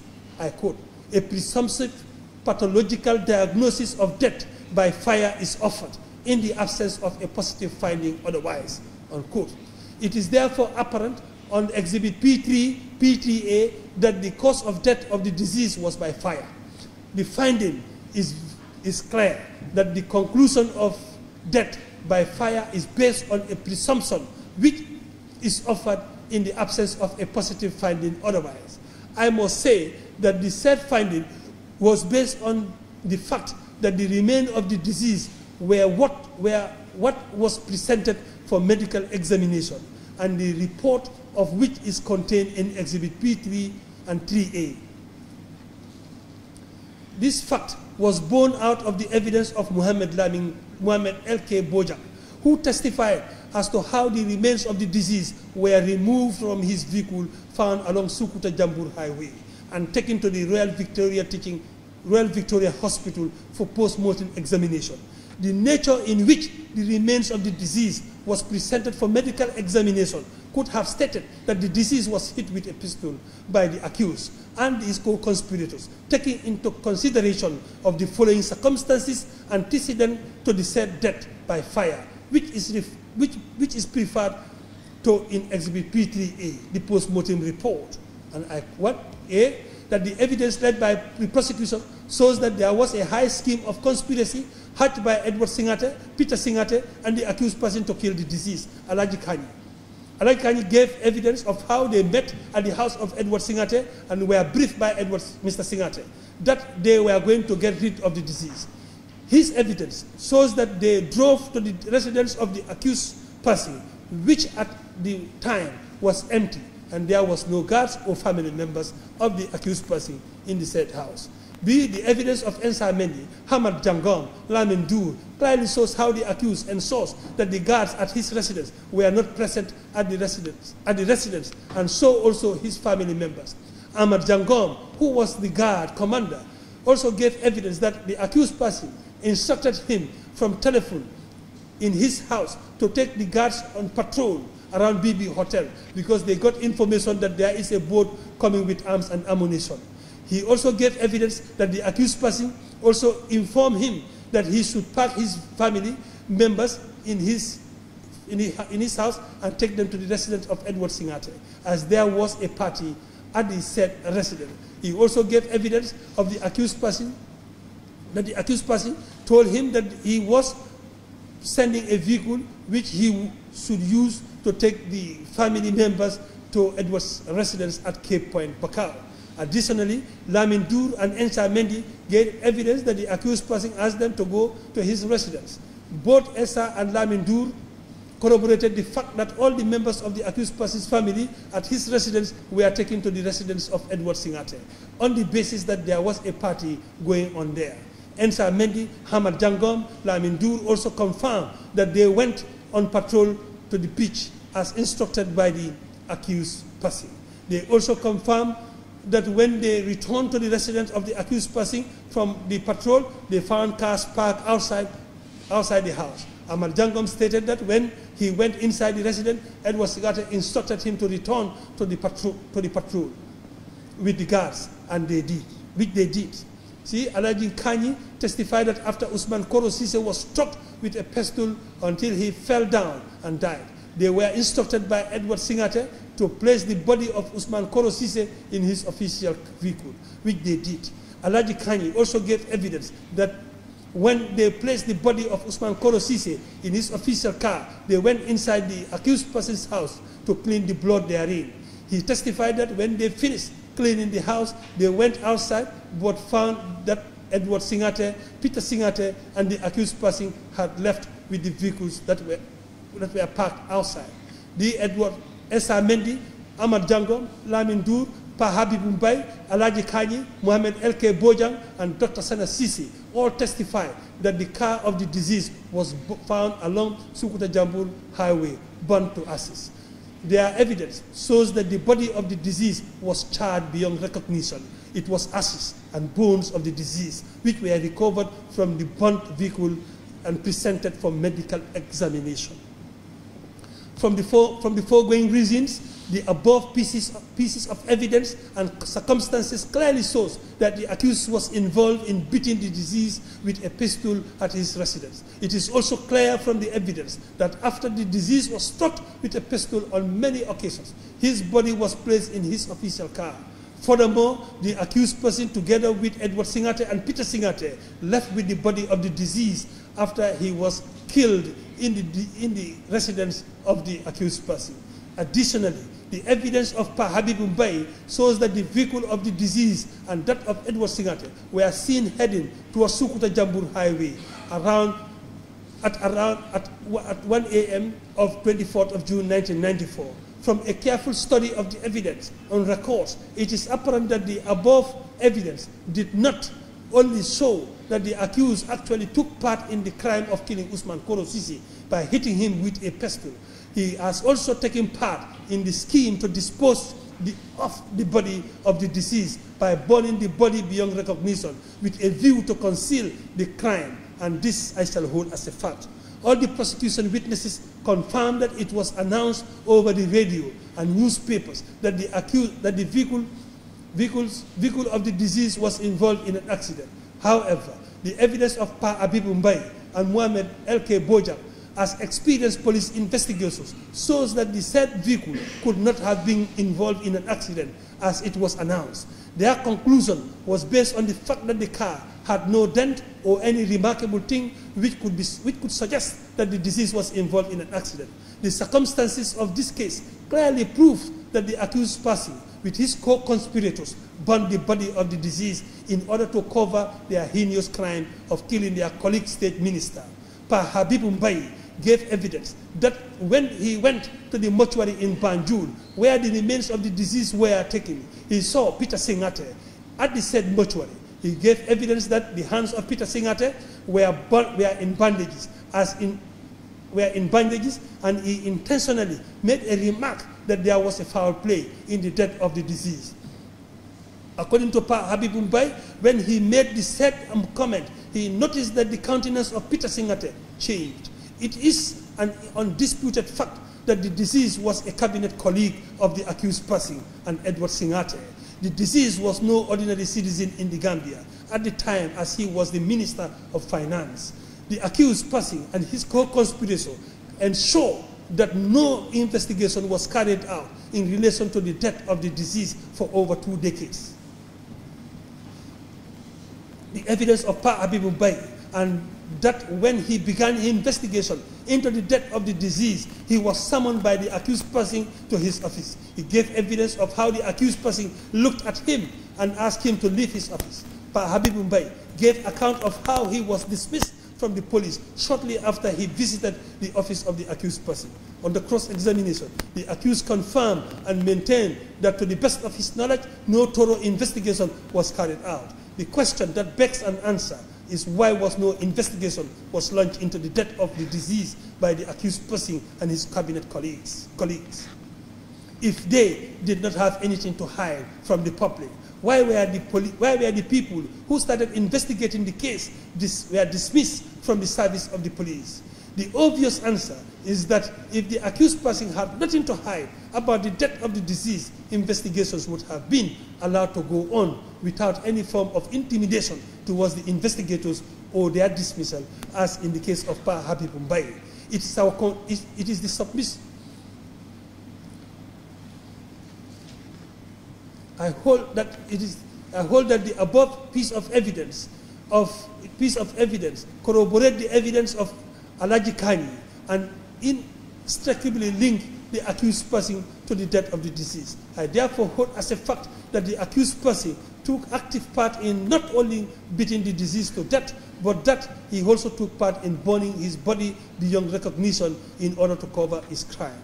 from the totality of the evidence placed before this honorable court, I have reached the conclusion and satisfied that the prosecution has proved the second ingredient with the certainty required by law that the accused is the murderer of Osman Koro Ceesay.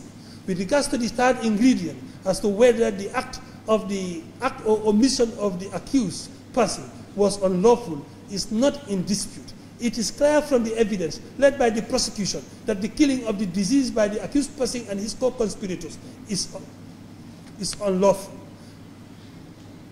The accused person nor his co-conspirators had no legal basis for killing Osman Koro Ceesay, and I therefore resolve the third ingredient, that the act or the omission of the accused was unlawful.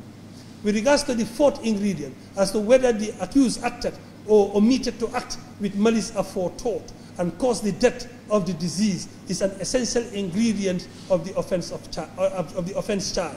Malice aforethought is defined under section 190 of the Criminal Code as follows, and I quote, Criminal Procedure Code as follows: malice aforethought shall be deemed to be established by evidence proving any or more of the circumstances.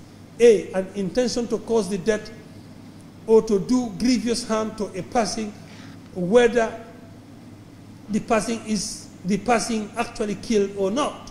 B, whether that the act or the omission causing death will probably cause the death or grievous harm to some person, whether the person is the person actually killed or not, although the knowledge is accompanied by indifference whether death or grievous bodily harm is caused or not, or by a wish that it may not be caused. C, using violent measures in the commission of or attempt at a felony, unquote. The prosecution, in their bid to prove the fourth ingredient, led evidence that the accused person killed the deceased with malice aforethought.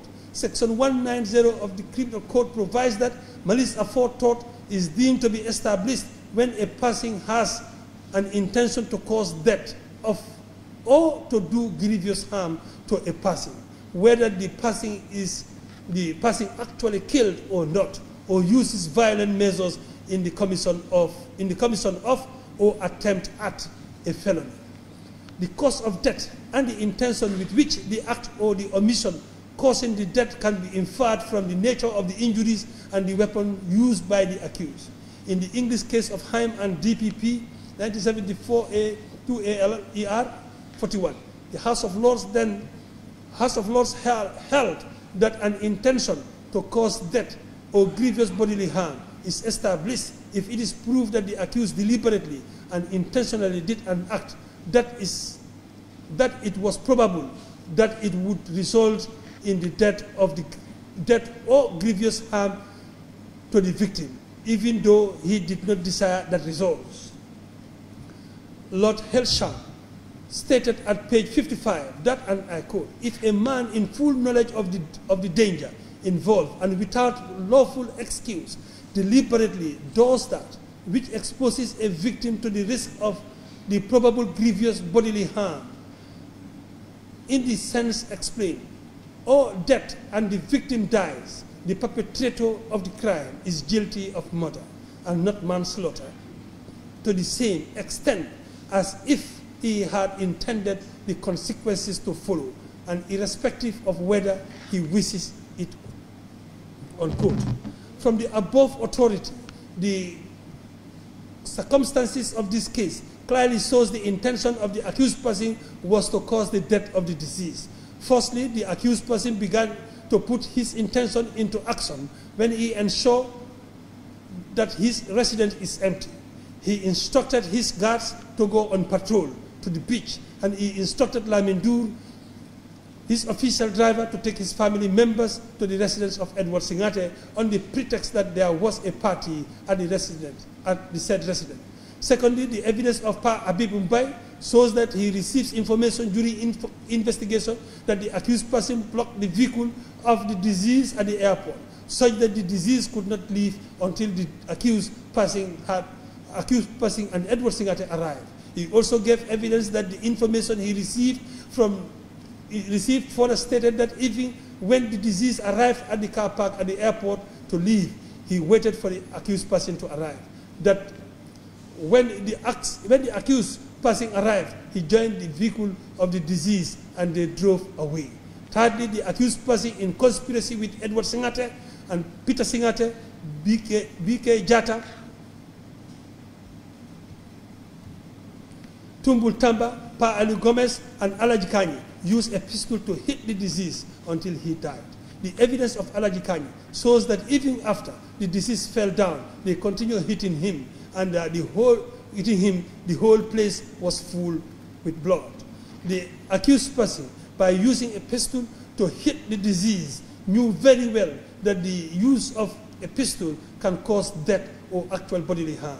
It is a fact that a pistol is a lethal weapon used by the accused person to hit the deceased with, and the inference that could be drawn from the use of the pistol to beat the deceased must be deemed to intend to cause grievous bodily harm, and that death would be a probable consequence of the said act. In the Gambia Court of Appeal decision of Abubakar Tunkara and the State, Criminal Appeal Number 68/2011, unreported, where it is held that, and I quote, "There is no doubt that a person who delivers a violent blow with a weapon on a vulnerable part of the body must be deemed to have intended to cause such bodily injury, as he knew that death would be probable consequence of his act," unquote. Fourthly, the accused not only stopped at participating in hitting the deceased with a pistol, but took part in disposing the body of the deceased by burning same.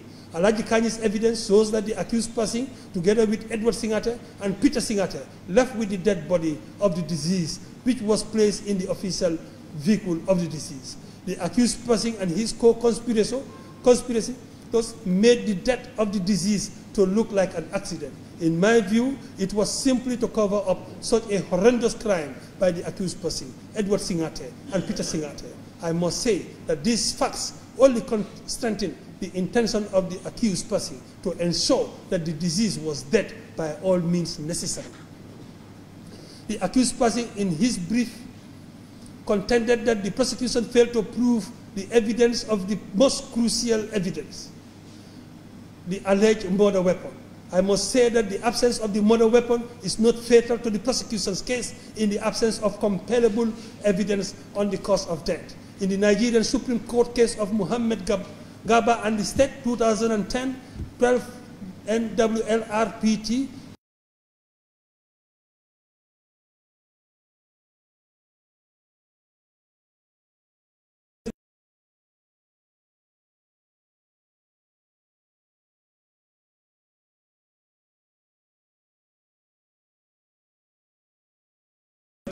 during the trial is, in my view, inconsequential. It is the intentional murderous assault on a vital part of the body which leads to conviction. There can be no doubt that a person delivering a violent blow with a stick or club on a vulnerable part of the body, such as the head, must be deemed to have intended to cause such bodily injury, as he knew that death would be the consequences of his act, unquote. From the totality of the evidence adduced by the prosecution, there is sufficient evidence placed before this honorable court to hold the accused person killed the deceased with malice aforethought. From the evidence, the actions of the accused and the circumstances of the case shows that the accused had the precipient mental element of intention to cause the death of the deceased. I am therefore satisfied that the prosecution has proved the charge of murder beyond reasonable doubt against the accused person, and this I shall hold as a fact. With regards to the fourth and final issue as to whether the accused person properly raised the defense of alibi in this case is worthy of consideration as a possible defense. If so, whether is he entitled to the defense of alibi is a crucial defense. The accused person denied being present at the scene of crime at the time that the deceased was killed. In his evidence in chief before this honorable court, the accused person testified that he drove to the airport in the vehicle of Chairman Jammeh. He further testified that from the airport, he joined Chairman Jammeh's vehicle to return to the State House with the chairman's driver. He testified that he reached the State House around 12 midnight and had a chat with the State Guard commander, Captain Lan Tombon. In my view, the accused person clearly put up a defense that he was not at the house around 8 towards 9 when the deceased was beaten to death by the accused person and his colleagues, including Alhagie Kanyi, contrary to the prosecution's case. The accused person has raised the defense of alibi in relation to the charge. That is, the accused person was somewhere else other than where the prosecution say he was at the time of the commission of the offense with which he is charged. In his book, Practical Approach to Criminal Litigation in Nigeria, revised 3rd edition, 2007, Justice Agaba, at page 62, held as follows, and I quote, where an accused person defends to a criminal allegation is alibi. What he is saying is that he was at another place when the offense was committed. In fact, it is the practical impossibility if a person or human being present at two different places at the same time that gives the defense its efficacy, provided it is established, unquote. The landed author continue at page 63 to 64 as follows, and I quote, the defense or plea of alibi must not only be raised, but must be promptly and properly raised by the suspect to warrant any consideration. To start with, it must be mentioned at the outset that the relevant time material to the defense of alibi is the exact time the offense was committed. Thus, it's not sufficient that the suspect was somewhere else at a time antecedent or subsequent to the commission of the alleged offense. Rather, he was somewhere else and could not have been present at the scene of the crime. As common as the defense of alibi seems or sounds, it is not raised merely by saying, I was somewhere else. It must be properly raised. The defense of alibi is said to be properly and duly raised only when the defendant not only stated that he was not at the scene of crime, but somewhere else, but also goes further to satisfy the evidential burden on him, giving particulars of the other place which he claims to be at the time of the offense was committed. This he must do by naming the exact place he was, the person he was with, or who could testify that he was there at the time. Where an accused person fails to give particulars of the place he was at the time of the commission of the offense charged, the names of those who were with him, if any, and the time they were together, agreeing with the time the offense was committed, he is said not to have properly raised alibi. Where he gives conflicting stories as to his whereabouts at the material time under consideration, he has not properly raised alibi, and there is no obligation on the prosecution to go on investigation. There must, as the burden to disapprove alibi on the prosecution, the defendant on his own part must also discharge what is called the evidential or secondary burden, unquote. On the time to raise the defense of alibi, the landed author at page 67 said at the time, the right time to raise the plea of alibi is as soon as the suspect is apprehended by the police or other law enforcement agents. In fact, it must form part of his statements to the police if he were to make any statement. The reason is that as soon as his plea is raised and reasonable particulars are given, the police or other law enforcement agents is on the duty to do investigation, to investigate the alibi, to ascertain its truth or falsity, unquote.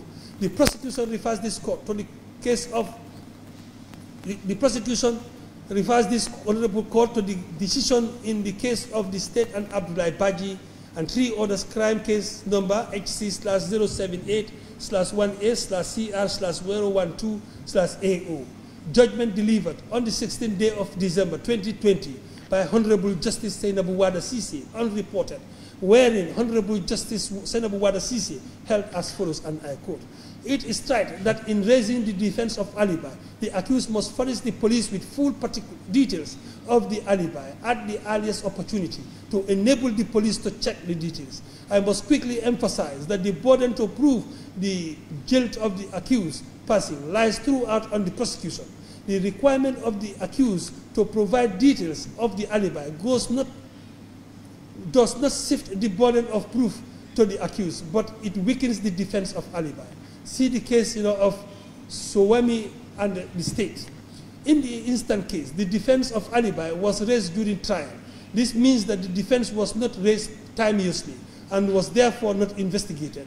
It is instructive to note that the first and the third accused persons maintained silence in their cautionary statements about their whereabouts at the time of the attack. The accused persons did not call anyone to their, or call none of their friends that they said they were with, and failed to lead further evidence in support of the defense.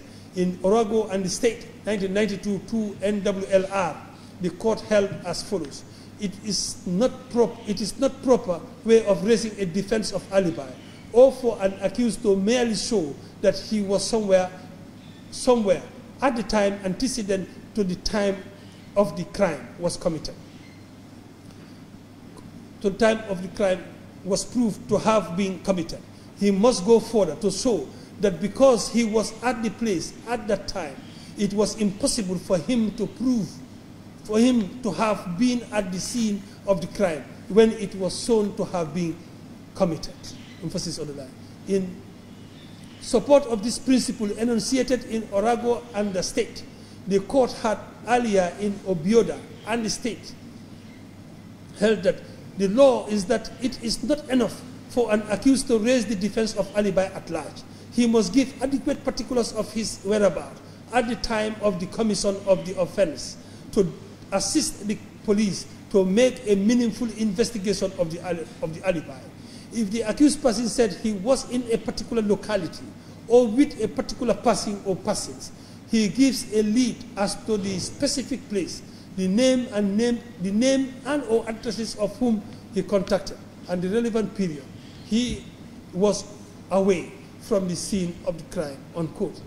In our instant case, the accused raised the plea of alibi in court, precisely during his examination in chief. I must emphasize that the accused person did not raise the plea of alibi with the police when he was confronted by the police in relation to the allegation contained in the information, in this case. The accused person refused to speak to the police and simply invoked constitutional immunity. That never was. I have looked at Exhibit A, the cautionary statement of the accused person, and made no mention of his whereabouts on the night in question or thereabout when the offense was committed.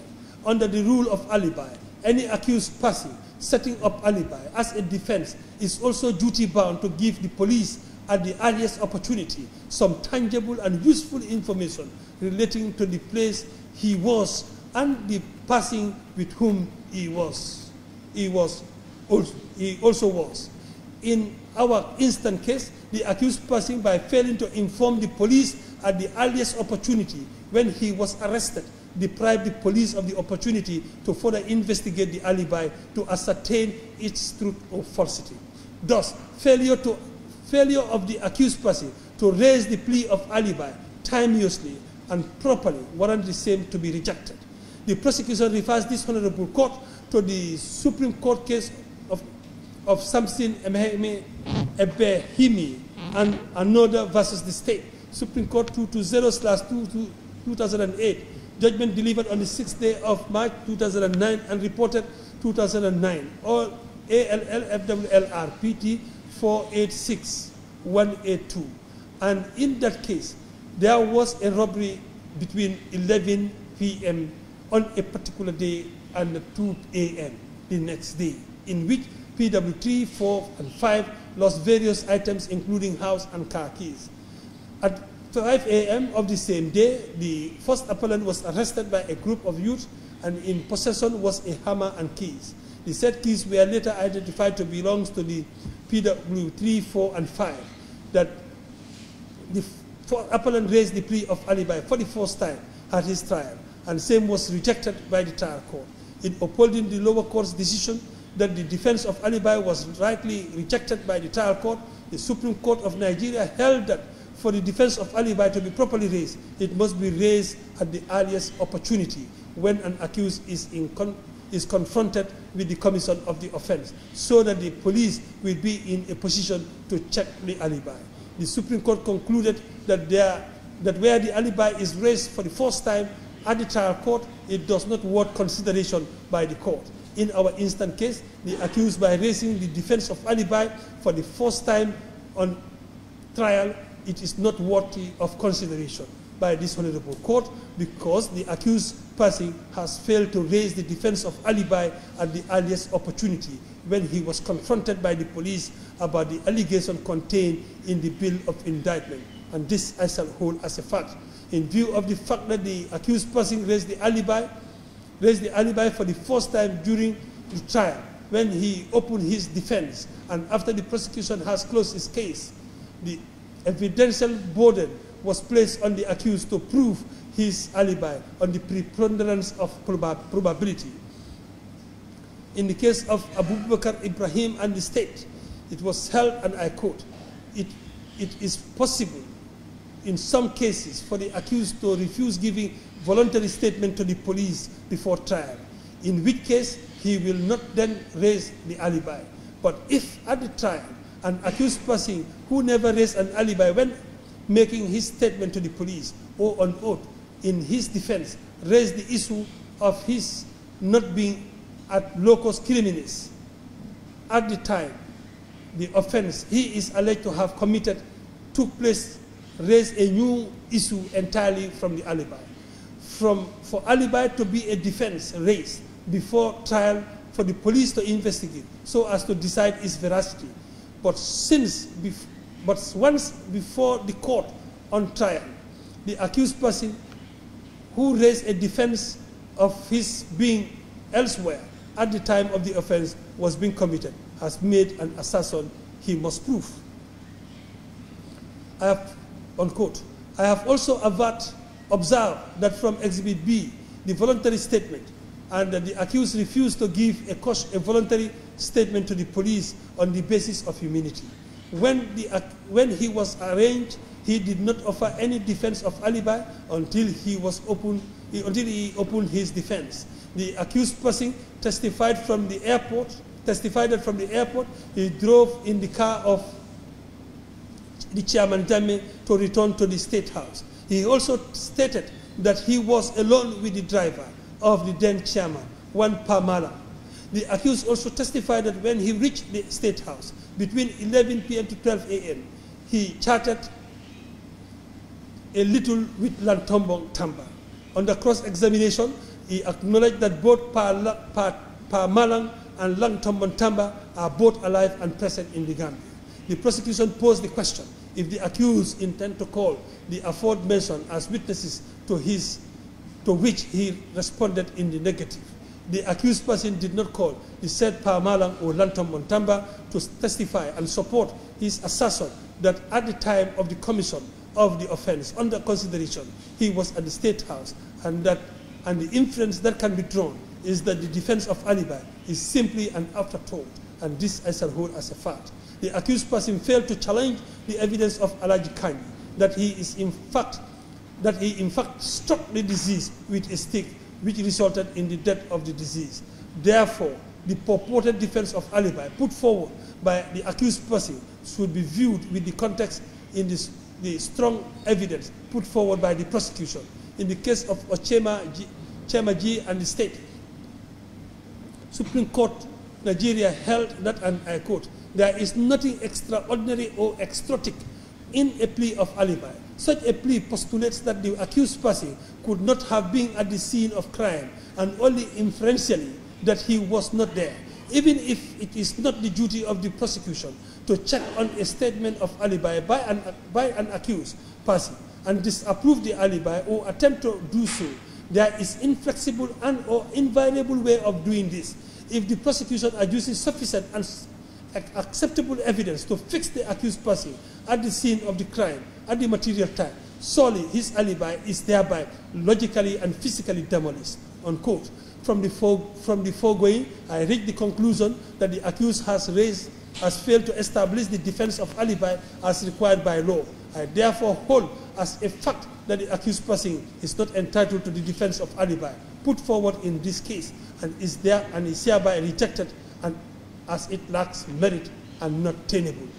I must state that I believe the testimonies of Alhagie Kanyi, Essa Mendy, Hamat Changam, Lamin Ndure, Habibu Mbaye, and Mohamed LK Bojang, depicting the true picture of how Osman Koro Ceesay was murdered in cold blood. And I must emphasize that the law does not concern itself with trifle, as stated in the progeny of the Latin maxim, de minimis non curat lex. I have no cogent reason to disbelieve the testimonies of the prosecution witnesses because defense witnesses themselves admitted that there was no reason for the prosecution witnesses to lie against the accused person. I have had the opportunity to watch the accused person, our Minty, Mami Minty, closely when they were giving evidence. I must say that their demeanors were not convincing at all, and I am not persuaded by it, as Mami Minty and our Minty admitted on the cross-examination that they would do anything possible to make the accused person happy and protect him. In my view, these admissions on cross-examination leave much to be desired. I am therefore satisfied that the prosecution has sufficiently established the constituent elements of the offense as charged. I am further satisfied that the prosecution has proved their case beyond reasonable doubt, and the accused person, Yankuba Touray, is accordingly found guilty and convicted as charged. You are reminded of your right to appeal against this conviction.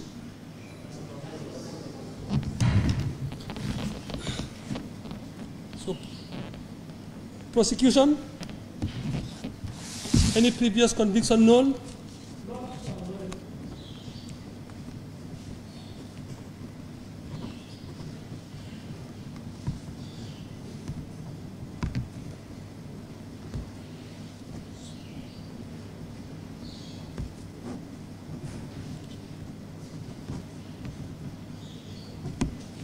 Defense counsel, do you have any plea in mitigation?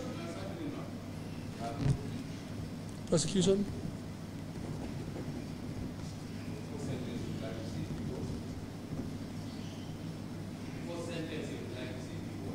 You want to say a few words?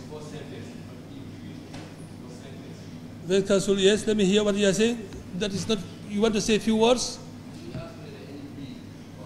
Yes, if you want to say, okay, if you want to say anything.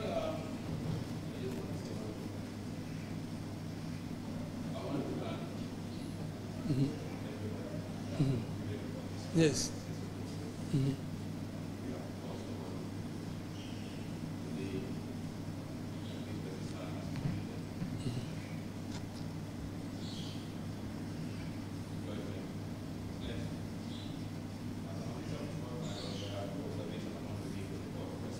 Yes.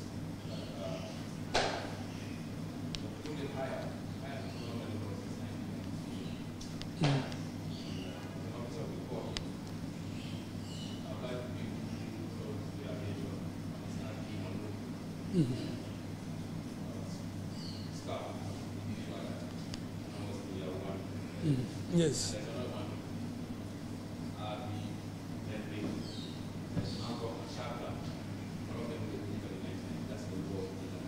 Okay. Yes.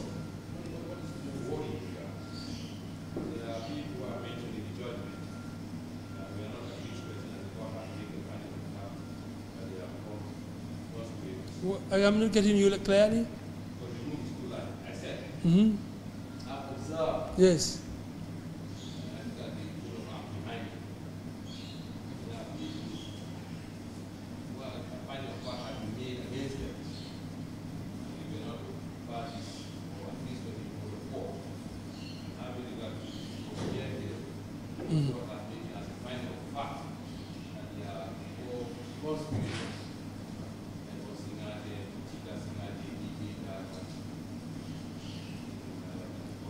It's all right.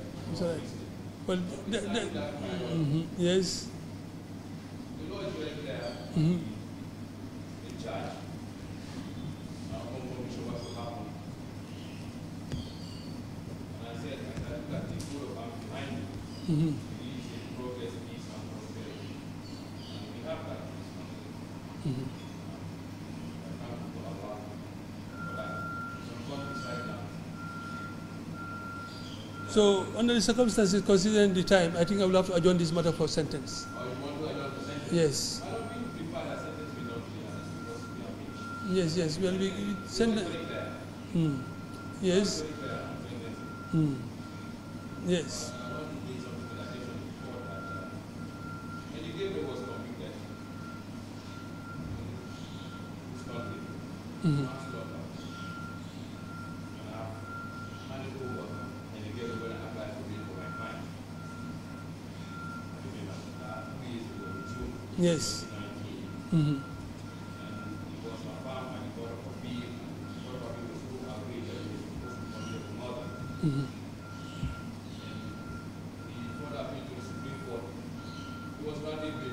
I think the matter is still pending before the Supreme Court.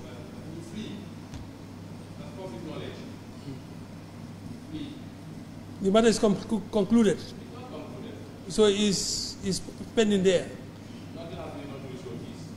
Yeah, but it's a matter before the Supreme Court.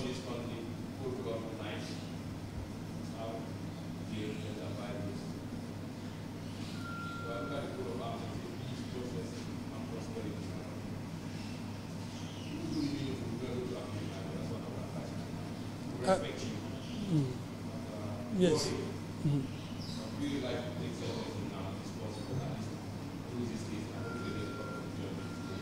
Yes. So prosecution.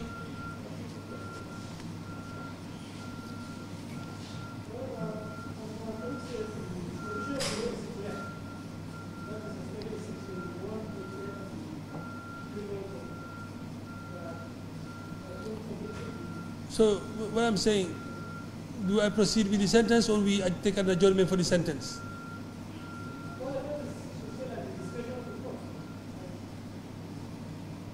Yes, I was suggesting to take an adjournment for the sentence.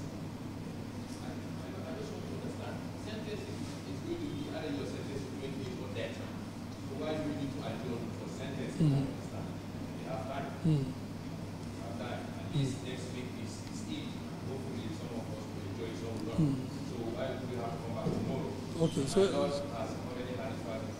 so let me prepare the sentence then.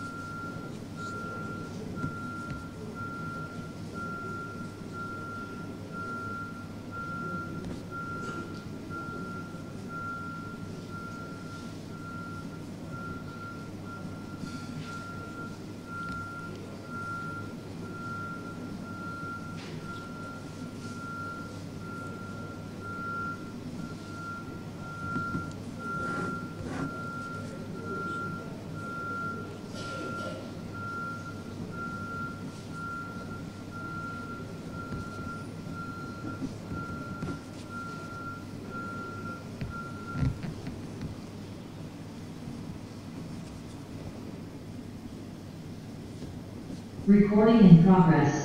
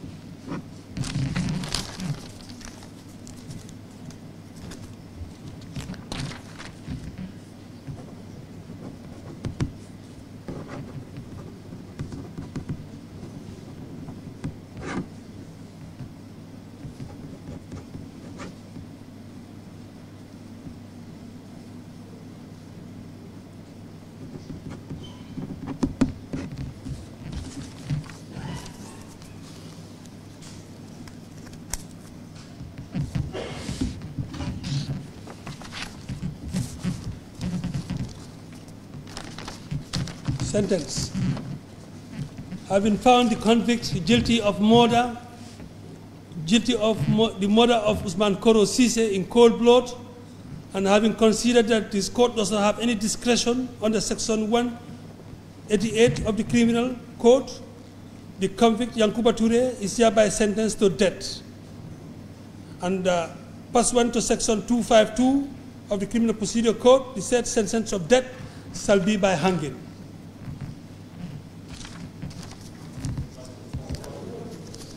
So this court will rise.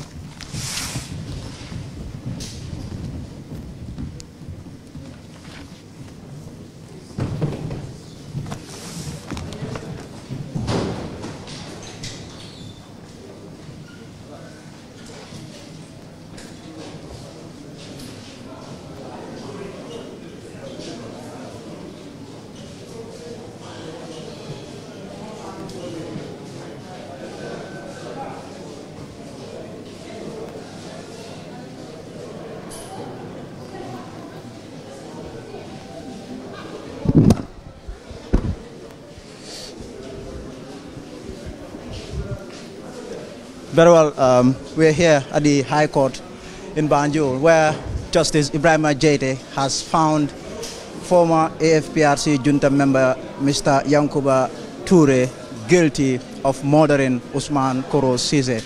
Just moments ago, he handed over his sentencing. He sentenced him to death, and this death should come by hanging. That is the big development here at the High Court. Mr. Touray is over there speaking to his lawyer there, Alhagie Kanyi. There's been heavy police presence here. So we will, Mr. Touray, do you have any comment?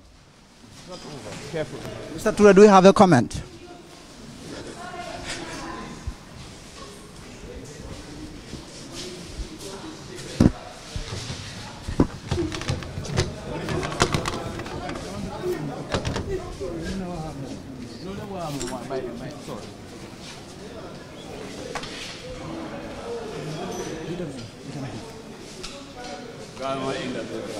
Yeah, sorry.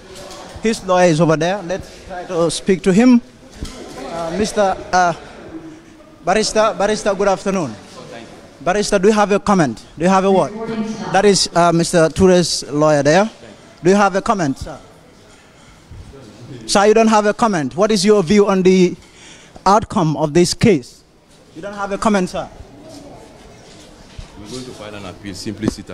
I will talk to my client. Hopefully, we'll file an appeal. You will file an appeal? Thank you. Thank you very much. So he is saying that they will file an appeal there. So the big development there, that is Alhagie Kanyi, the lawyer to Mr. Yankuba Touray. So that is the development there. The breaking news there is that Mr.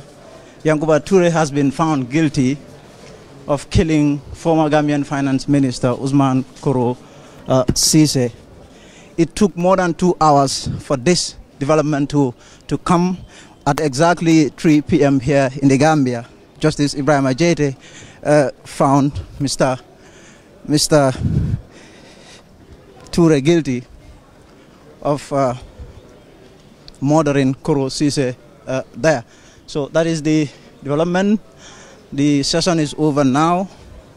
This judgment was delivered across over 2 hours. So this is it's been a lot of people here who have come. Mr. Touray has been whisked away, so the lawyer is telling me, his lawyer Blay Sisoho is saying that. So these are some of the people who came. He is insulting, we will not take that. Alhagie Kanyi na ñëw lii Alhagie Kanyi na ñëw Edouard Singate na ñëw Peter Singate na ñëw lii ñun dinañ dem court of appeal ñu biir ko di judge waaw d'accord leen li judge bi wax d'accord ñu tey d'accord ñu ëllëg because lii du dëgg lan moo tax d'accord waruñu because Alhagie Kanyi dafa war a ñëw. That is some of the people. Ebrima Jaiteh is a liar. They're all the same people. You mean the judge? They're the one who killed Koro Ceesay. It's not Yankuba Touray. Yankuba Touray has nothing to do with Koro Ceesay's death. He will be free. My father, my father, Lamin Ndure, was sentenced to death. But he was free. The court of appeal. Yes. Ebrima Jaiteh is a liar. So you are saying the judge is a liar? He's a liar. He's a judge. He's a liar. Are you insulting the judge? But he's telling the truth. There's no truth in it. He's one-sided. What are you going to do? What we're going to do, we live in Almighty Allah. What are you to Yankuba Touray? What are you to Mr. Touray? I'm his brother. So that is a brother there. So you are also not happy? I'm not happy at all. I'm not happy, and this will not happen in the Gambia. It will never happen in the Gambia. And if this thing will happen in the Gambia, the whole Gambia will be there. Nobody can see this. No, we don't. Hey. So those are the reactions from some of the people that are here. Ci soxor ak añaan loolu lañ ko tëjee waaye lu tax ñu bàyyi ñeneen ñi moom ñu ne dañ koo tëj live. yaa booy leen ko tuddee yow salal la. Yankuba Touray suma doom la Yankuba Touray moom a yóbbu Màkka suma doom la. lii dañ ko yàgg a tooga dañ ko yàgg a tooga. dañ ko yàgg a mere. dañ ko yàgg a tooga. ci loo xam ne du dëgg. soo déggee jooj bi yàlla baax na. justice dégul soo déggee justice Ebrima Jaiteh lu ma waxee lu ma riree his ruling mu ngi laa won ne la su may ku gis li déglu ko I've been following this court ku la gis xam ne this part of the organized conspiracy and campaign against Yaya Jammeh and the APRC lu xew mooy ne soo déggee tey justice Jaiteh li moo waxee li nga xam ne Edward Singate moom mi nga xam ne moo the author of all this nonsense the main guy behind this ñu invite ko TRC yaa ma dégg xam ne c'est modéra ñu ba ko mu dem yoonam parce que so it's not by proxy so dañ jël Yankuba Touray yaa ma dégg toroxal ko because dem na TRC bañ a wax and you know it was a stage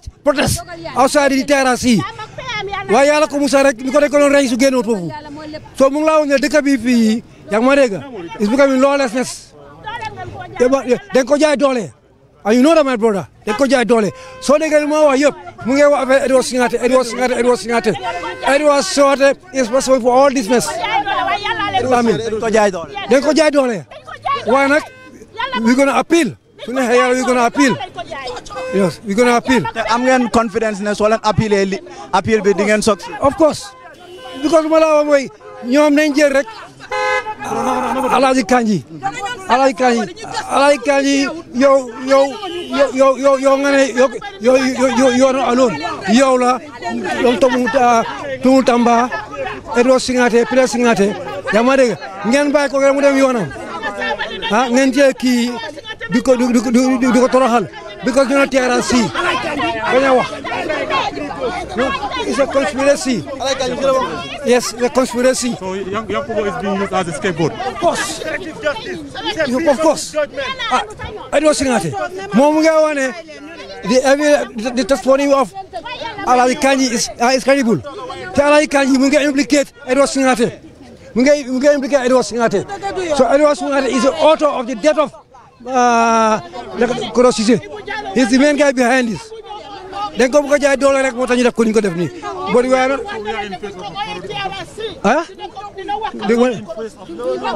Of course.